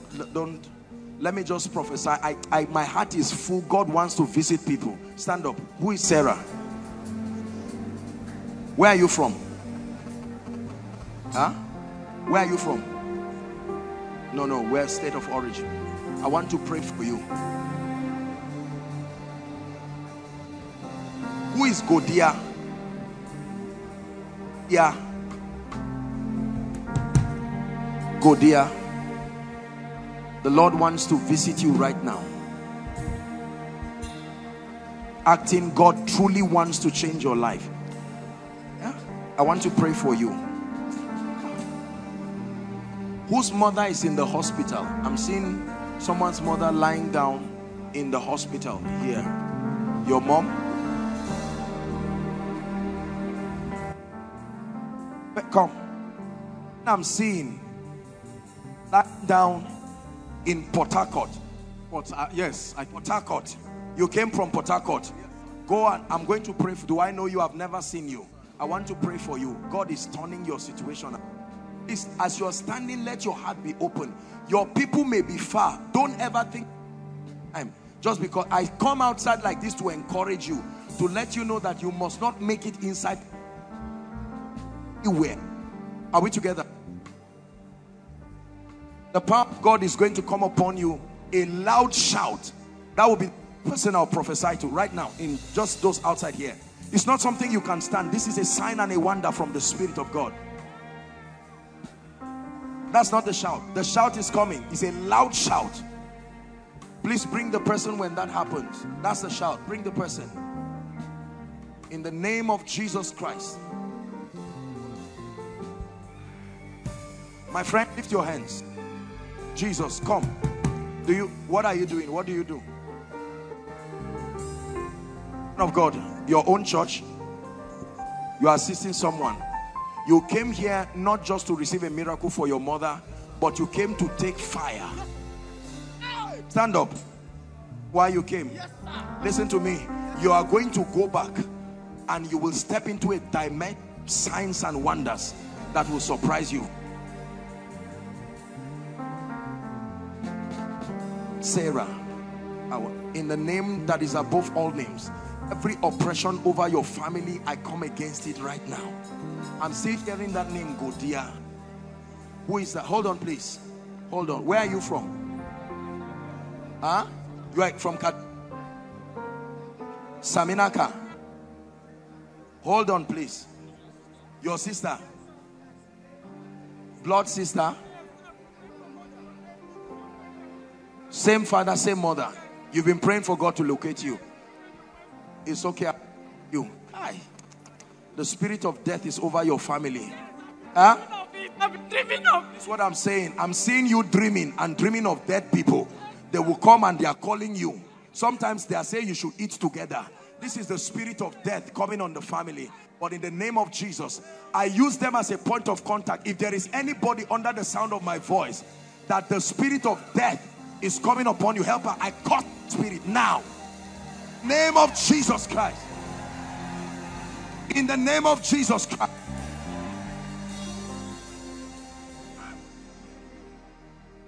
I'm seeing a family.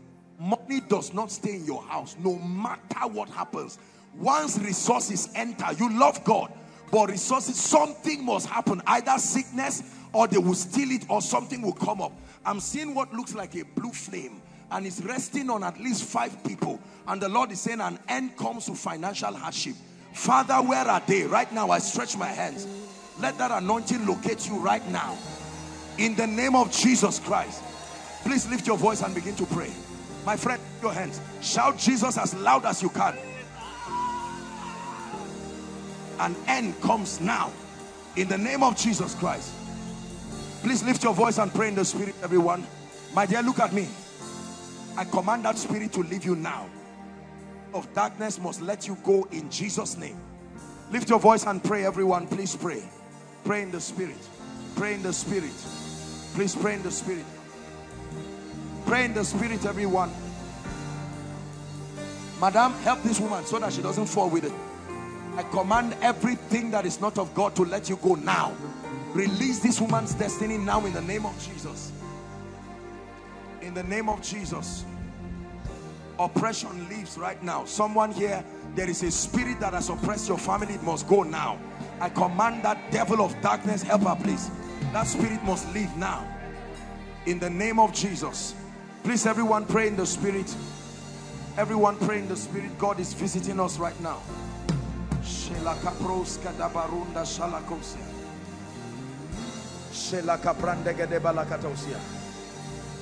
One media person here, there is an anointing resting on someone. The Lord is bringing to end the captivity on your family. I'm seeing it by the Spirit of God. Captivity coming to an end in the name of Jesus Christ. In the name of Jesus Christ.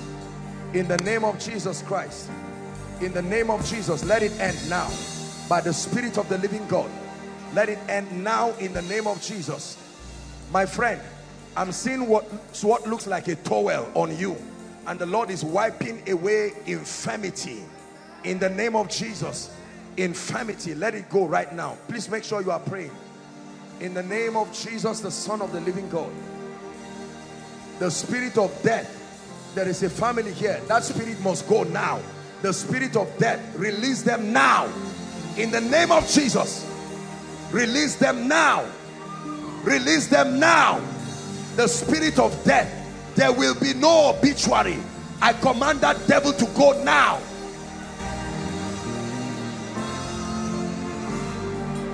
Madam, excuse me. Madam, look at me. Come.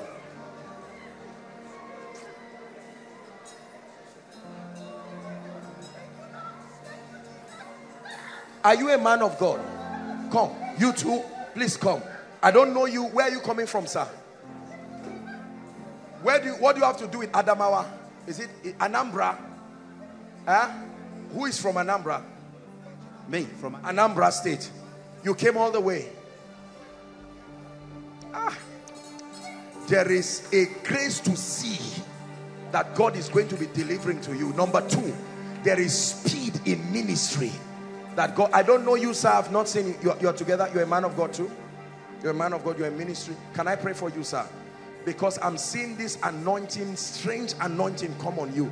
You will go back and it's going to be fire all the way. Father, in the name of Jesus, I pray for this man of God. Step into that grace in the name of Jesus. The anointing of the Holy Spirit, you will never be the same. Can I pray for you, sir? By the anointing of the Holy Ghost, drink of this wine, you will never be the same. In the name of Jesus, the Son of the living God. Mommy, let me pray for you. Hold on, please. Please stand up. Stand up. Who is Jennifer? Jennifer. Jennifer. Jennifer. The Lord is visiting. The Jennifer I'm seeing, you are outside. You are holding a child. Jennifer. Jennifer. Is there someone like that? Oh, please confirm. What's your name? Always confirm before you allow them. Jennifer. Is this your child? Yes, sir. Where are you coming from? From, this is my state. Huh? From GRA. No, where you coming? Kaduna State. Kaduna State. I want to pray for you. So that the spirit that makes marriages to not work in your family will not catch up with you. Does it make sense what I'm saying? Yes, sir. I want to pray for you. Well, this boy has a great destiny. Forget about whatever it is that has happened or not happened. I want to pray for you. The Lord located you to bless you. What's his name? Fortune. Fortune. Fortune. Yes, sir. I will pray for you. Mama, where are you coming from? I came from Togo. You came from Togo? Yes, just yesterday. Just yesterday? Yes. What are you trusting God for? My daughter in America. She's the one that sent me to you. She has been seeing you in her dream. You have done so many things for her in the dream. Then she said that I must come so that through me you will locate her. She's asking for contracts. That is contract that she's seeking for. Just calm down, madam. You came all the way from Togo. Yes, sir. Let me tell you what God will do in your life. First, not even just your daughter. Leave your daughter's issue. God is going to bring your daughter, but it's you. First, that back pain. That back pain that you have. You get up in the morning and there's severe back pain. That back pain will leave you now. That's number one. Number two, the dead people you see in your dream. Sometimes you go to bed and you see dead people who have died, but they are alive talking to you. I need to pray for you. And then number three, God is going to visit your daughter. Tell her the month of August is a month of breakthrough. In the name of Jesus, be free right now by the power of the Holy Spirit. Why are they here, please? Sir. You are a teacher. Did you apply for a job? Yes. Where? Dambo International. Because I'm seeing a letter and I'm seeing congratulations. Hold on. You are a teacher. Yes, sir. Where? With KHMS. What is Dambo International? It's a school. Did you apply there? Yes. I'm seeing that they are going to give you a job. I will pray for you, sir, because this teaching you are doing is only for a while. There is a grace of entrepreneurship upon you, and that grace is going to come and God will shift you to a dimension. Amen. In the name of Jesus Christ. How many children do you have? One. Just one? Yes, sir. I have one outside. No, hold on. Don't be embarrassed. I'm seeing one child, then the vision changes and I'm seeing two again. You have one, you have two. What is the mystery? Explain. Before I married her, I have a son outside. Okay, before you married her, you have a child. Yes, sir. Okay, I want to pray. Don't make sure you treat the child with honor and grace. All the children that came out from you are great children. You understand?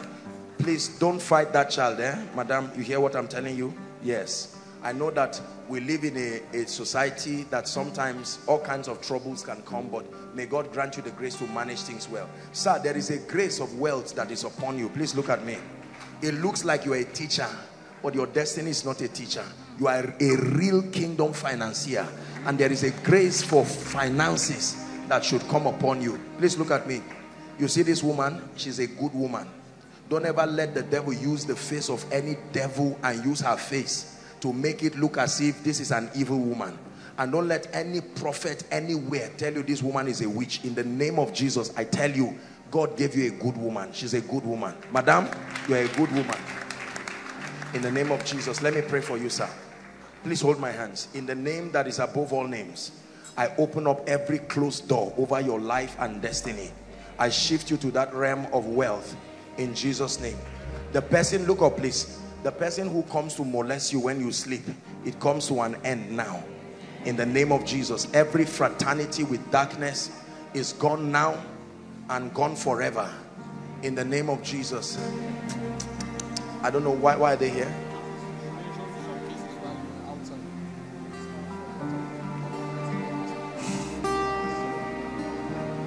Who is Sarah? Are you married? We are no more together. Huh? I have 2 children, but we are not together with the You are not father. together with your husband? Yes. Were you married? No. This is what I'm saying. Come. You need to be delivered, If not, I'm seeing 4 children. You will add 2 more, and yet you are not married. I hope you are not feeling bad. I hope you are not embarrassed. God reveals so that he can redeem. You are not a bad woman. You are not an immoral woman. It's a spirit. You hear what I'm saying? Come, let me pray for you.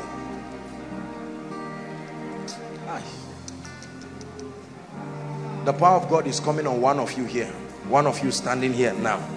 The anointing of the Holy Spirit is coming on one right now. It's not something you can resist. I'm seeing it in the spirit that the power of God is going to come upon one of you. And when that happens, then I'm going to prophesy to that one person. Right now, it's an anointing from heaven that is coming upon one of you here. And the Lord is saying that he's taking away sickness from the midst of you. Taking away sickness. My dear, in the name of Jesus, is it the same man that has the children?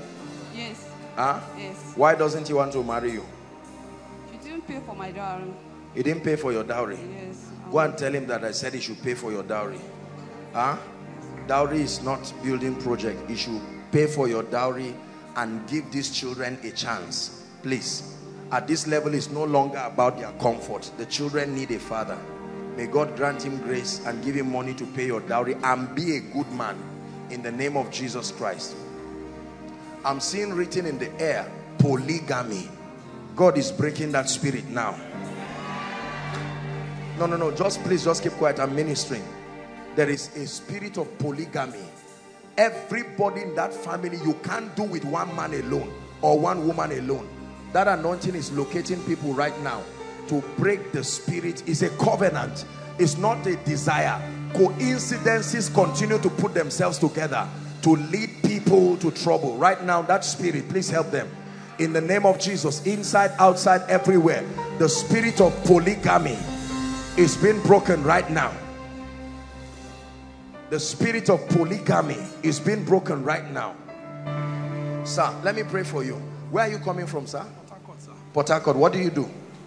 Do business. You do business. But things are not going well. Yes, sir. Huh?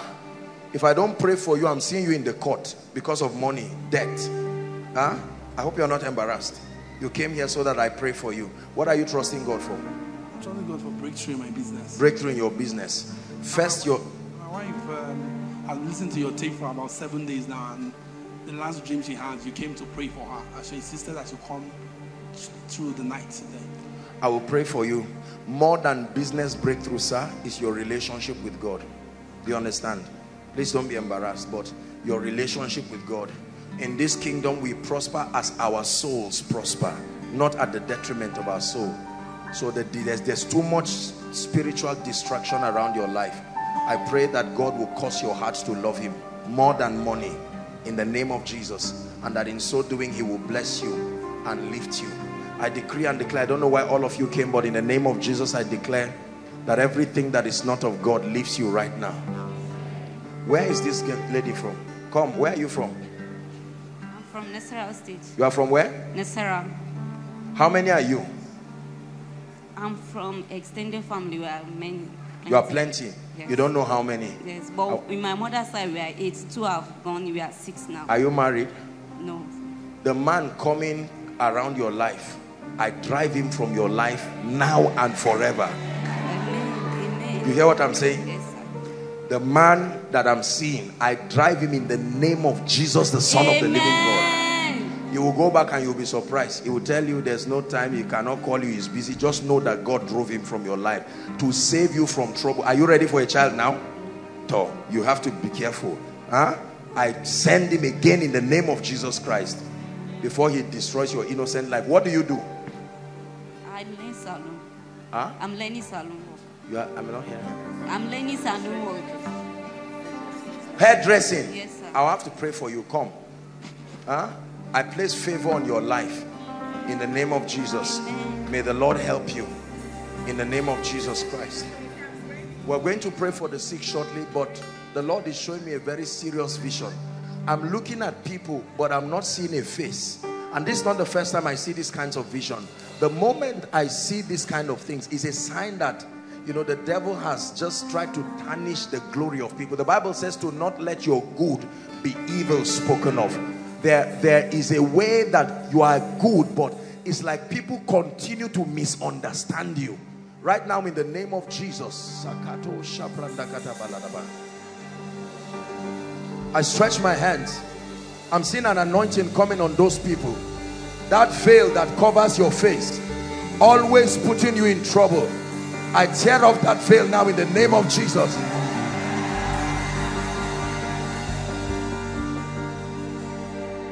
Hallelujah. Praise the Lord.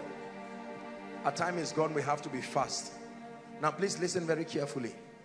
God is touching everyone, every single one under the sound of my voice. 3 things will happen right now. Number 1, make sure you are here with your prayer request. If you're not here with it, please pen down. It's an act of faith very quickly. What you're trusting God for, lift it up. Let the ushers have it. Number 2, we're going to minister to the sick right now. We'll do it very, very fast. And then I'll pray on it and we'll prophesy open doors for everyone. We have to make this very, very fast. Are we together? While you are doing that, please be praying in the spirit. There are people here who are trusting God for themselves and their families. Please listen. Let's listen outside, inside. Let's listen to the instruction. Please. All those who are standing, trusting God for fruit of the womb, whether you are in overflow 1, 2, 3, I want to pray for you myself. Are we together? Particularly for those trusting God for the fruit of the womb. But then aside from that, overflow 1, please listen. Listen. From the start of overflow 2, that means the end of CGC, and inside here, that's overflow 2. Overflow 3 is from the end of CGC down to second Equa. Okay, you are overflow 2B. Let's call it 2B. Are we together? Then the overflow from the beginning of this fence down, right down there, we'll call you overflow 2C. Please listen. Then there's overflow 3. I don't know if you understand what I'm saying. This is the main auditorium. This is overflow 1. This is overflow 2. Then from this place down to second Equa is overflow 2B. From that same place down is overflow 2C. So that you would know, if you are trusting God, no matter what overflow for the fruit of the womb, I'll pray for you. But then all who are in here, overflow here, please, you're trusting God for healing, come stand here. Overflow 1, come and stand in front of your projector stand. Overflow 2, stand in front of your projector stand. Overflow 2A. Please create a space for them there. Overflow 2A, create a space for them there. And then overflow 2C. Stand in front of your projector stand. And then overflow 3, you can stand in front of your projector stand. Those online, connect by faith, and then we'll pray with you. We're going to do this very fast. We thank God there are many hands today. And while they minister to you, I would like you to believe God for a miracle. You are a man of God, you are a ministry here. Open up your heart and connect. You are trusting God for the grace, for signs, wonders. Make sure that you connect. The worship team will be leading us through powerful sessions of worship while we do that.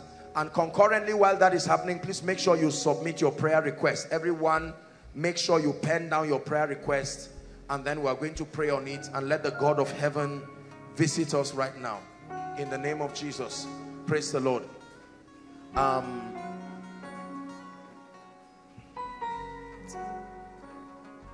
Ejimi and Promise and Bishop Manasseh.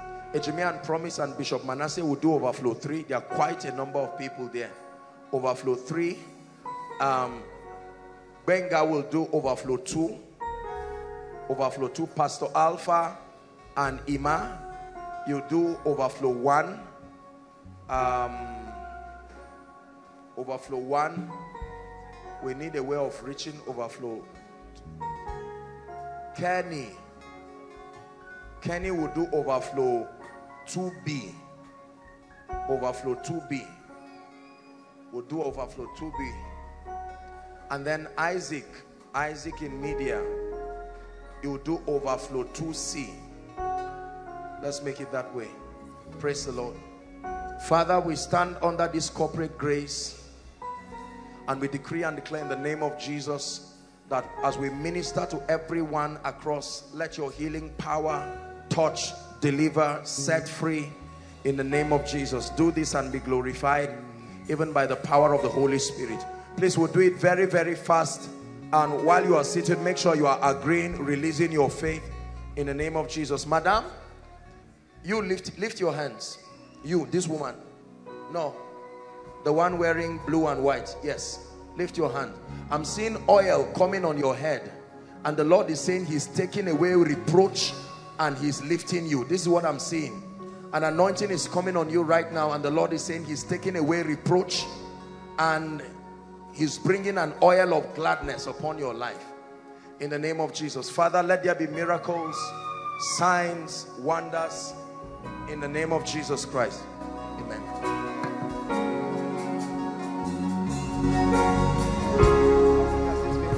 Let's stretch your hands to the prayer request. Begin to pray in the Spirit. Lord, you are the God that answers prayers. I decree and declare in the name of Jesus. Pray over these requests. He said, these Egyptians you see today, you will see them no more forever.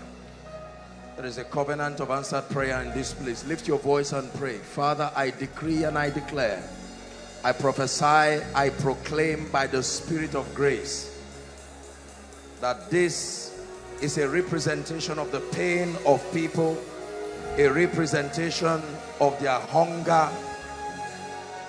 When the Lord turned again the captivity of Zion, are you praying?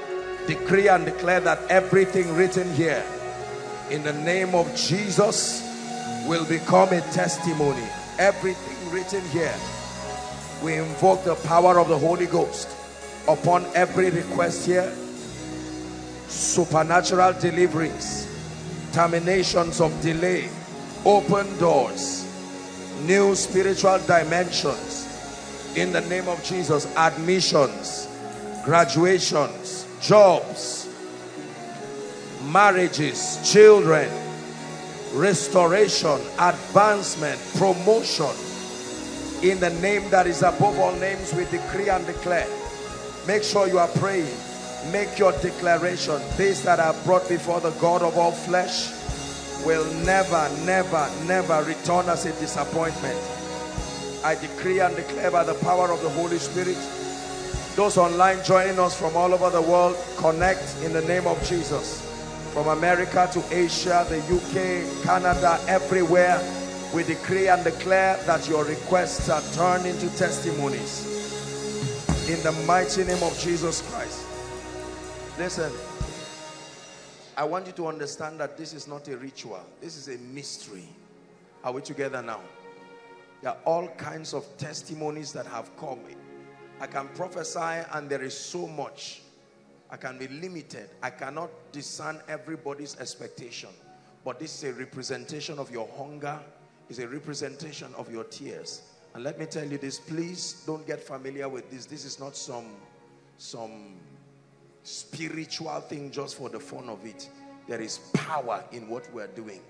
It's guided by understanding, it's guided by an anointing. And God has a covenant, is protected by his jealousy. In the name of Jesus, Paul said, for this cause I, Paul, bow my knees before the Father of our Lord Jesus Christ, that he may grant unto you. In the name of Jesus, I declare upon you that the Egyptians you see today, that you will see them no more forever. In the name of Jesus, every request here that is a death sentence, cancer, HIV, and any kind of incurable disease, we turn it around right now in the name of Jesus. Every impossible situation represented here, may the God of wonders arise tonight in the name of Jesus and do wonders by the power of the Holy Ghost. For those of you who have submitted these requests on behalf of your loved ones, I declare, may the angel of God's presence, these angels that do not know time and distance, may they go to your various homes and to your loved ones and birth supernatural solutions in the name of Jesus Christ. We decree and declare that you remain above this challenge forever in the mighty name of Jesus Christ. I declare over your life, we're entering the second half of the year. It says, revive thy work, O God, in the midst of the year. I decree and declare every spiritual weariness, every prayerlessness, it dies right now in the name of Jesus. Passion for the things of the Spirit like never before. Hunger for spiritual things in the name of Jesus. I declare prayer fire like never before. Let it rest upon your life now. I decree and declare an appetite for God and the things of God. I declare you receive it right now. I pray over your life. Every long-standing issue, you have prayed, you have fasted, you have sought counsel, it has refused to change. In the name that is above all names, I decree and declare, by this time next month, return with your testimony. By this time next month, return with your testimony. Please believe it. Don't just shout amen, believe it. I come against patterns. You have seen it in others. You saw it in your father. You saw it in your loved ones. You saw it in your siblings. Now it's beginning to happen. By the blood of the eternal covenant, I cancel every pattern now. I cancel every pattern now.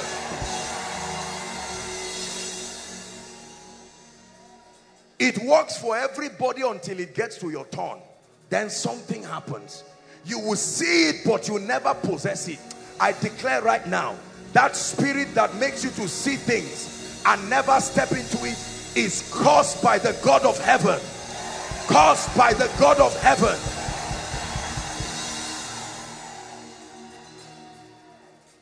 Everything that was given to you in the realm of the spirit already, I declare by the power that raised Christ from the dead, this month coming, it must enter your hands. I declare that it must enter your hands.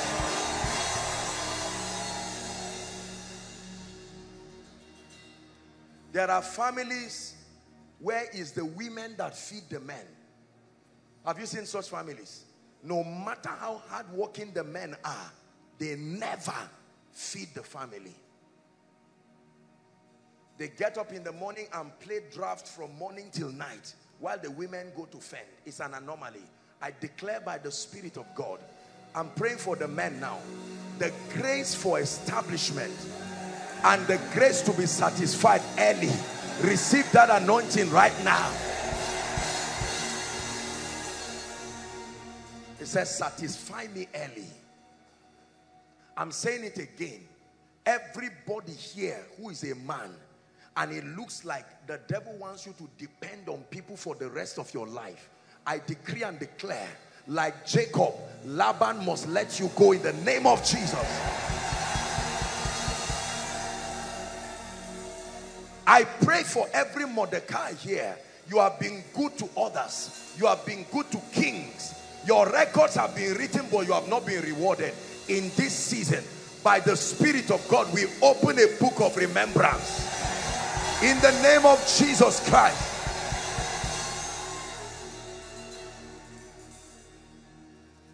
Hallelujah. Anyone here called jobless, by the God of heaven, between now and the next 3 months, like the ark of God in the house of Obed-Edom, I decree and declare jobs that will be consolations to your years of pain. May my God give it to you.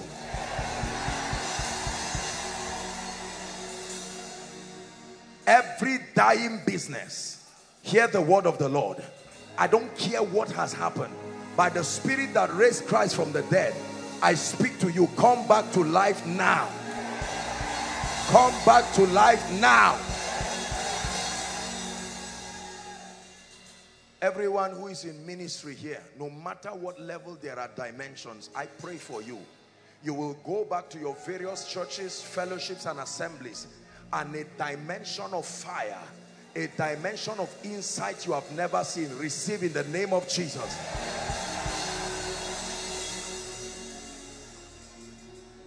Everyone here called barren, by the God of heaven, in the name of Jesus, according to the time of life, return with your children. These are not empty prophecies. Believe them. They are backed up by the jealousy of God. They will come to pass. In the name of Jesus. I don't know where the helpers of your destiny are, but in the name of Jesus, every man who must arise in this season for your sake to favor you, wherever they are around this globe, by the Spirit of grace, I call them to your life now. I call them to your life now.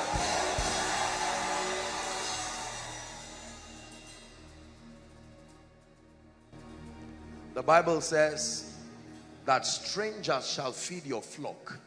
It says your gates shall be open continually, it shall not be shut day nor night, that you will receive the forces of the Gentiles.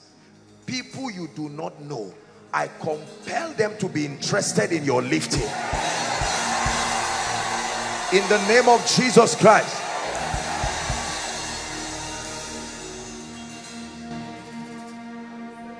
I prayed a prayer like this one time, and one of us, God just opened a door, and a bank met him to sell a property for them worth 450 million naira. Listen, it doesn't take time. It doesn't take time. There is the creative dimension of prophecy that can order things in your life. Every area of struggle, I stand by the God of heaven who is called Ebenezer, the God of Jeshurun. In the name of Jesus, receive help from the Lord.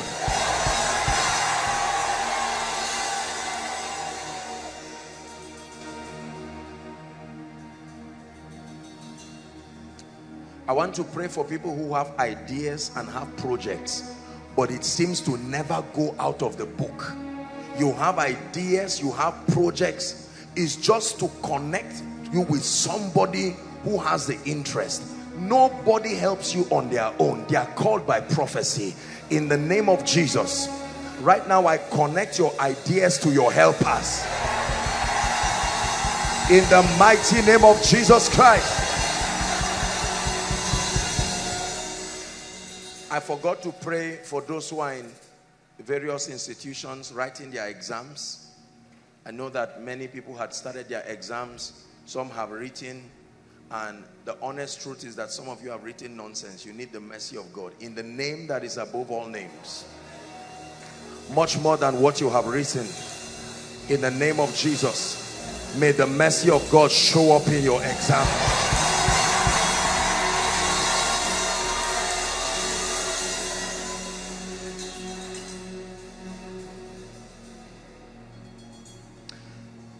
There is a dimension of finances that comes by prophecy. Please pay attention. Our time is gone, but I want to speak this into your life. There are people who are not very smart.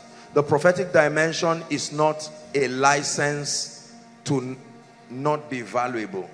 The prophetic dimension is a system of advantage to bridge tragedy while you learn. It's a system of God's mercy. It will be foolish to believe that wealth is only by principles. There are laws and there are irrefutable principles that make for the foundation. But there is the ordinance of prophecy. In the name of Jesus Christ, the Son of the living God, the God who has helped me by his grace, the God who has helped this ministry, I declare by the power of the Holy Spirit, between now and the end of July, may your finances turn around in a way that will surprise you. May your finances turn around in the name of Jesus Christ. I pray for those who are under any kind of project, building project, whatever it is. The hand that started that project is the same hand that must finish that project. In the name of Jesus Christ. Everyone here due for promotion but has been kept because of the wickedness and the sentiments of men, go back into your next level. In the mighty name of Jesus Christ. Finally, I want to pray for you. Honor is the ability to discern, to celebrate, and to reward a man for his uniqueness. It's not enough for your value to be discerned. You must live a rewarded life. You will be frustrated if you do not live a rewarded life. I pray for you. The eyes that can perceive and can discern your value, I connect you to those eyes in the name of Jesus.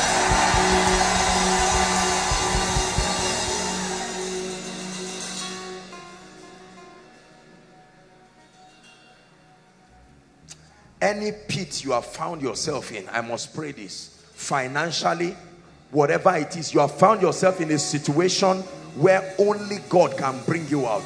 May that God you believe in bring you out of it now.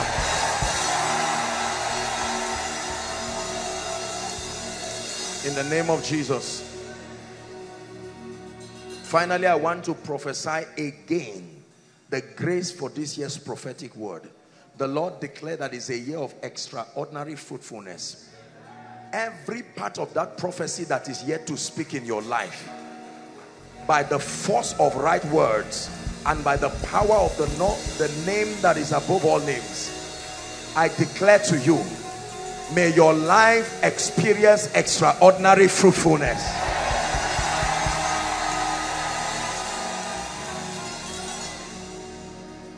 In the name of Jesus Christ, may you return with testimonies. Some of you this night, before you get to your homes, your phones, you will see text messages that are full of wonders. In the name of Jesus Christ. Father, we give you all the praise. We bless you because you have honored this house. You have made it a place of answers. You have made it a place of strange testimonies. Let everything that you have done tonight by your Spirit return as testimonies. Let it not just be a ceremony. In the name of Jesus, we declare by the Spirit of the Christ, testimonies in the mighty name of Jesus Christ. Amen and amen. Now, very quickly, I will make an altar call and then we'll take a few very important announcements and we're done. I apologize, our time is gone. You are here in this place. Please, let's minimize movement, especially outside. You are here and you are saying, Apostle, I've not given my heart to the Lord Jesus Christ. I need to encounter his salvation and his mercy. Please listen. Or you are here, you are saying, man of God, I've seen the wonders. I once gave my heart to the Lord, but as it is right now, I need mercy, I need grace. I need to start afresh. You are here inside Overflow 1, 2, 3, and all the other annexes. I want to give you 5 minutes. You want to make it right with Jesus wherever you are. I want you to leave your seat very boldly and come and stand right here. It will be my joy to lead you to Jesus Christ. Don't wait for someone, be the first. I'll count 1 to 5 wherever you are. Please start running. Clear the way for them, please. Outside. 1. Quickly, quickly, please.